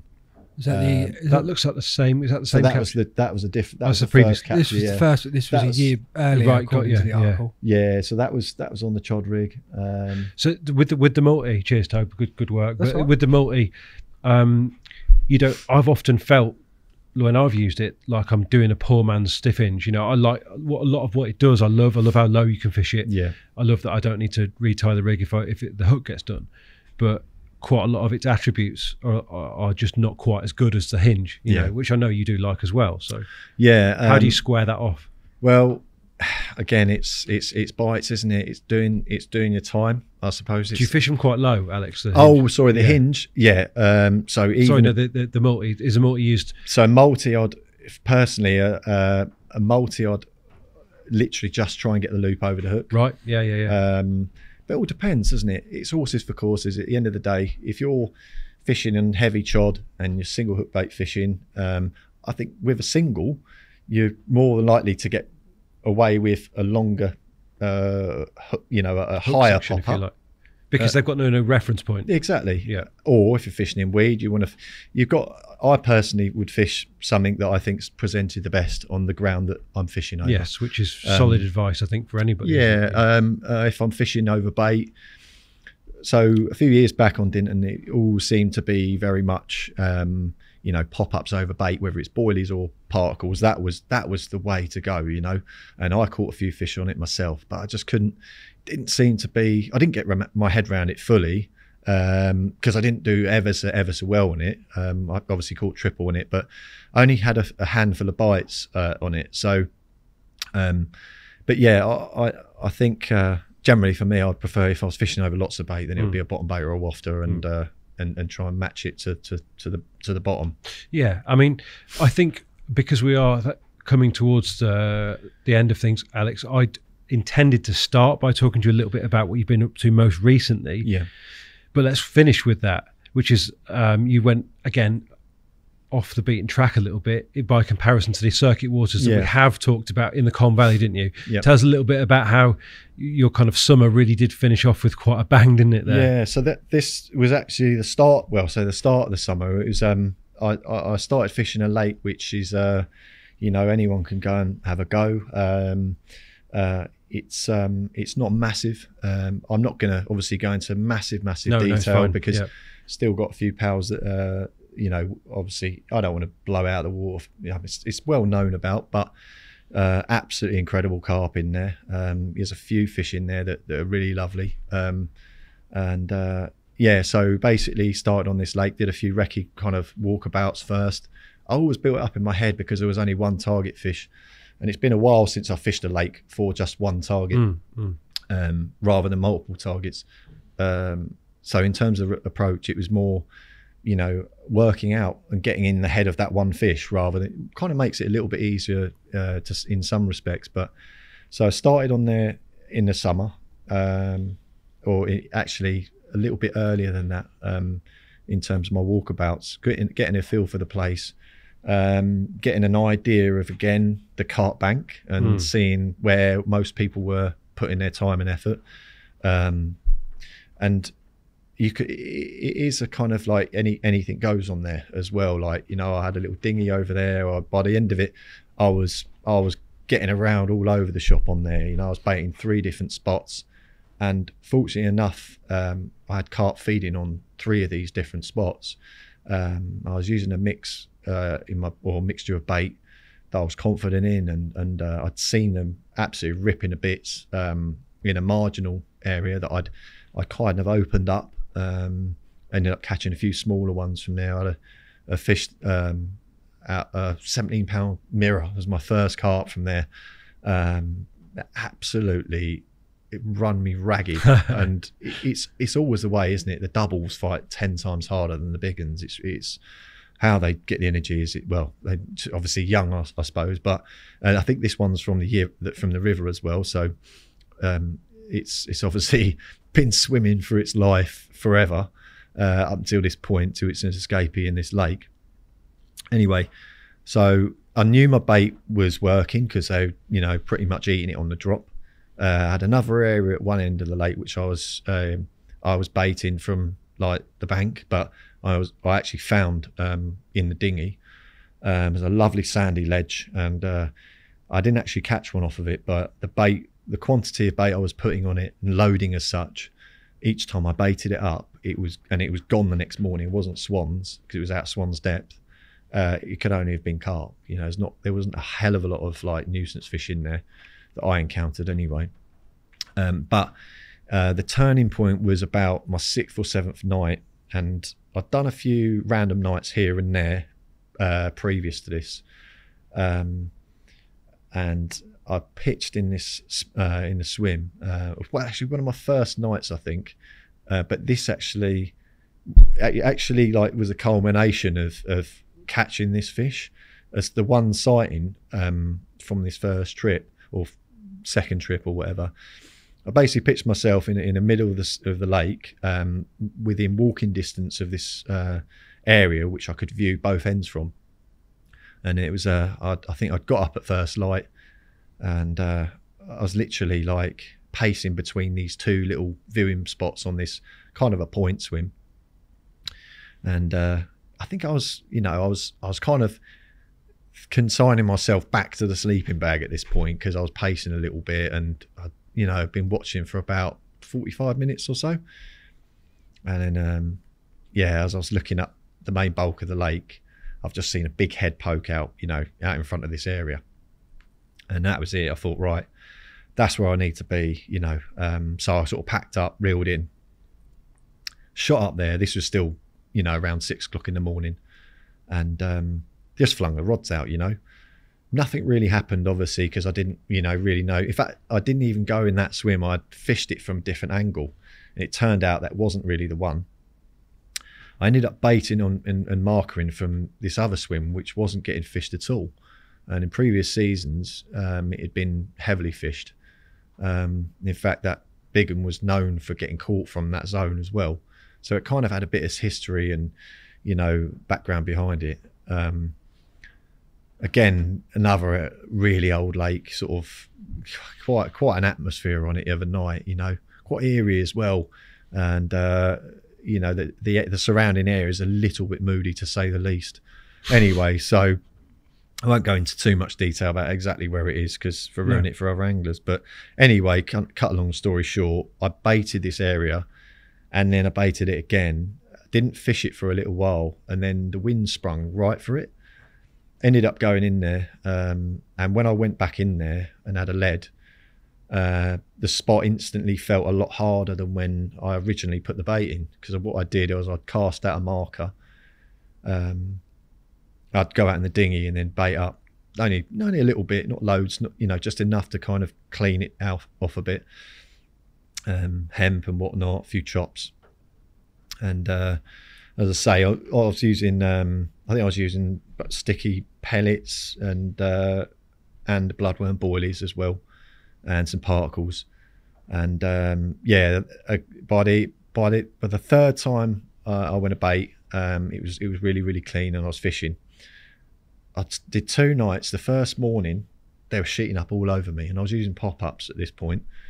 And I thought maybe the pop-ups aren't the one. I did put a little bit too much particle in for that situation, but I thought, no, I'm going to stay for another night. Did another night, and I was actually due to go and fish Dinton, because it was the start of the season, because they've got a closed season on there a month.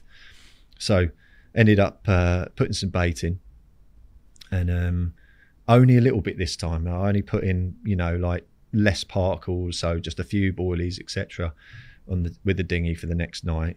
And as I say, in the morning it was pretty lifeless, to be honest. And being a free for all, I'd gone round to see this guy called Logan, who I think he's a bit on the carp scene as well. He's quite a good angler, caught a few out of Sutton too.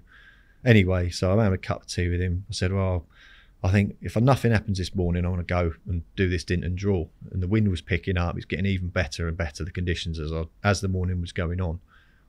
And it was about 11 o'clock in the morning. I'd only been around there for half an hour. I sort of started walking back. And halfway round, I've had an absolutely one-note intake. The Neville was just screaming, and got to the rod, sort of jumped in the water, got to the rod, struck into the rod, played it in, and I had this 26-pound common, which I think you've got a picture of somewhere. But yeah, so I had this common. Strange old head on it. Yeah, so a bit of a funny old mouth on him. But apparently it's one of the old ones in there. One of the better fish. There's not loads of big ones, but there's a few nice mirrors, and there's a couple of real big mirrors in there. But so anyway, so with that, it kind of, I'd already packed up everything onto the barrow at this point, and I was about to go to Dinton. I had to take my mum to hospital because she needed to have a checkup. So I had to go and drive and do that. I set everything back up and told, because Logan was going to be down there. I said to him, can you stay? Well, not can you stay? I said, can you keep an eye on my gear, please? Because I've just got to do this errand. Anyway, I went back, did another couple of nights. My very last night, did exactly the same. And middle of the night, I had this twitchy take. Again, jumped in the water, bobbins right to the top, bit of a nondescript fight, and yeah, I think the lead had properly dropped off this time, fortunately enough, and yeah, a few lunges under the rod tip. It sort of sunk down into the deeper water and playing it, and I didn't even recognise. I was sleeping in the eyes or whatever, but I didn't even recognise it at first, and then obviously properly looking in, rolling it over in the net, realised it was the kind of it was the one I wanted to catch. It was that big sort of scaly mirror. One of the new sort of kings of the Colne Valley, isn't it? It's one of the sort of ones that have emerged over the last 10 years, really, to be that next group of fish that people are interested in. Yeah, mega old carp. I think it is a female, that one, because it does fluctuate, and yeah, absolutely over the moon. Yeah, with that it looks one. beautiful, mate. Just incredible. Once I realised it was that one, again, it was that, that sort of euphoric. You just can't describe it with words, can you? Really, it's yeah, smile says it all, I guess. Anyway, it really does, mate. And look, thank you so much for coming in, mate. And best of luck for your endeavours this autumn. I'm sure you'll be out there. Yeah, here's to many more moments like that, mate. Yeah, thank you very much. I'd just like to say a massive thank you to Thinking Anglers and Sticky for their support, and also Luke at Surbiton Angling as well and also Raisby Baits for sorting me out particles, because yeah, without those guys' support, it'd be really, really difficult. It makes it a lot harder to do it without a little bit of support. So thanks very much, and thanks to yourself, Rich and Korda, for giving me the opportunity. No drama, mate. Cheers, Alex. Cheers. The Thinking Tackle Podcast.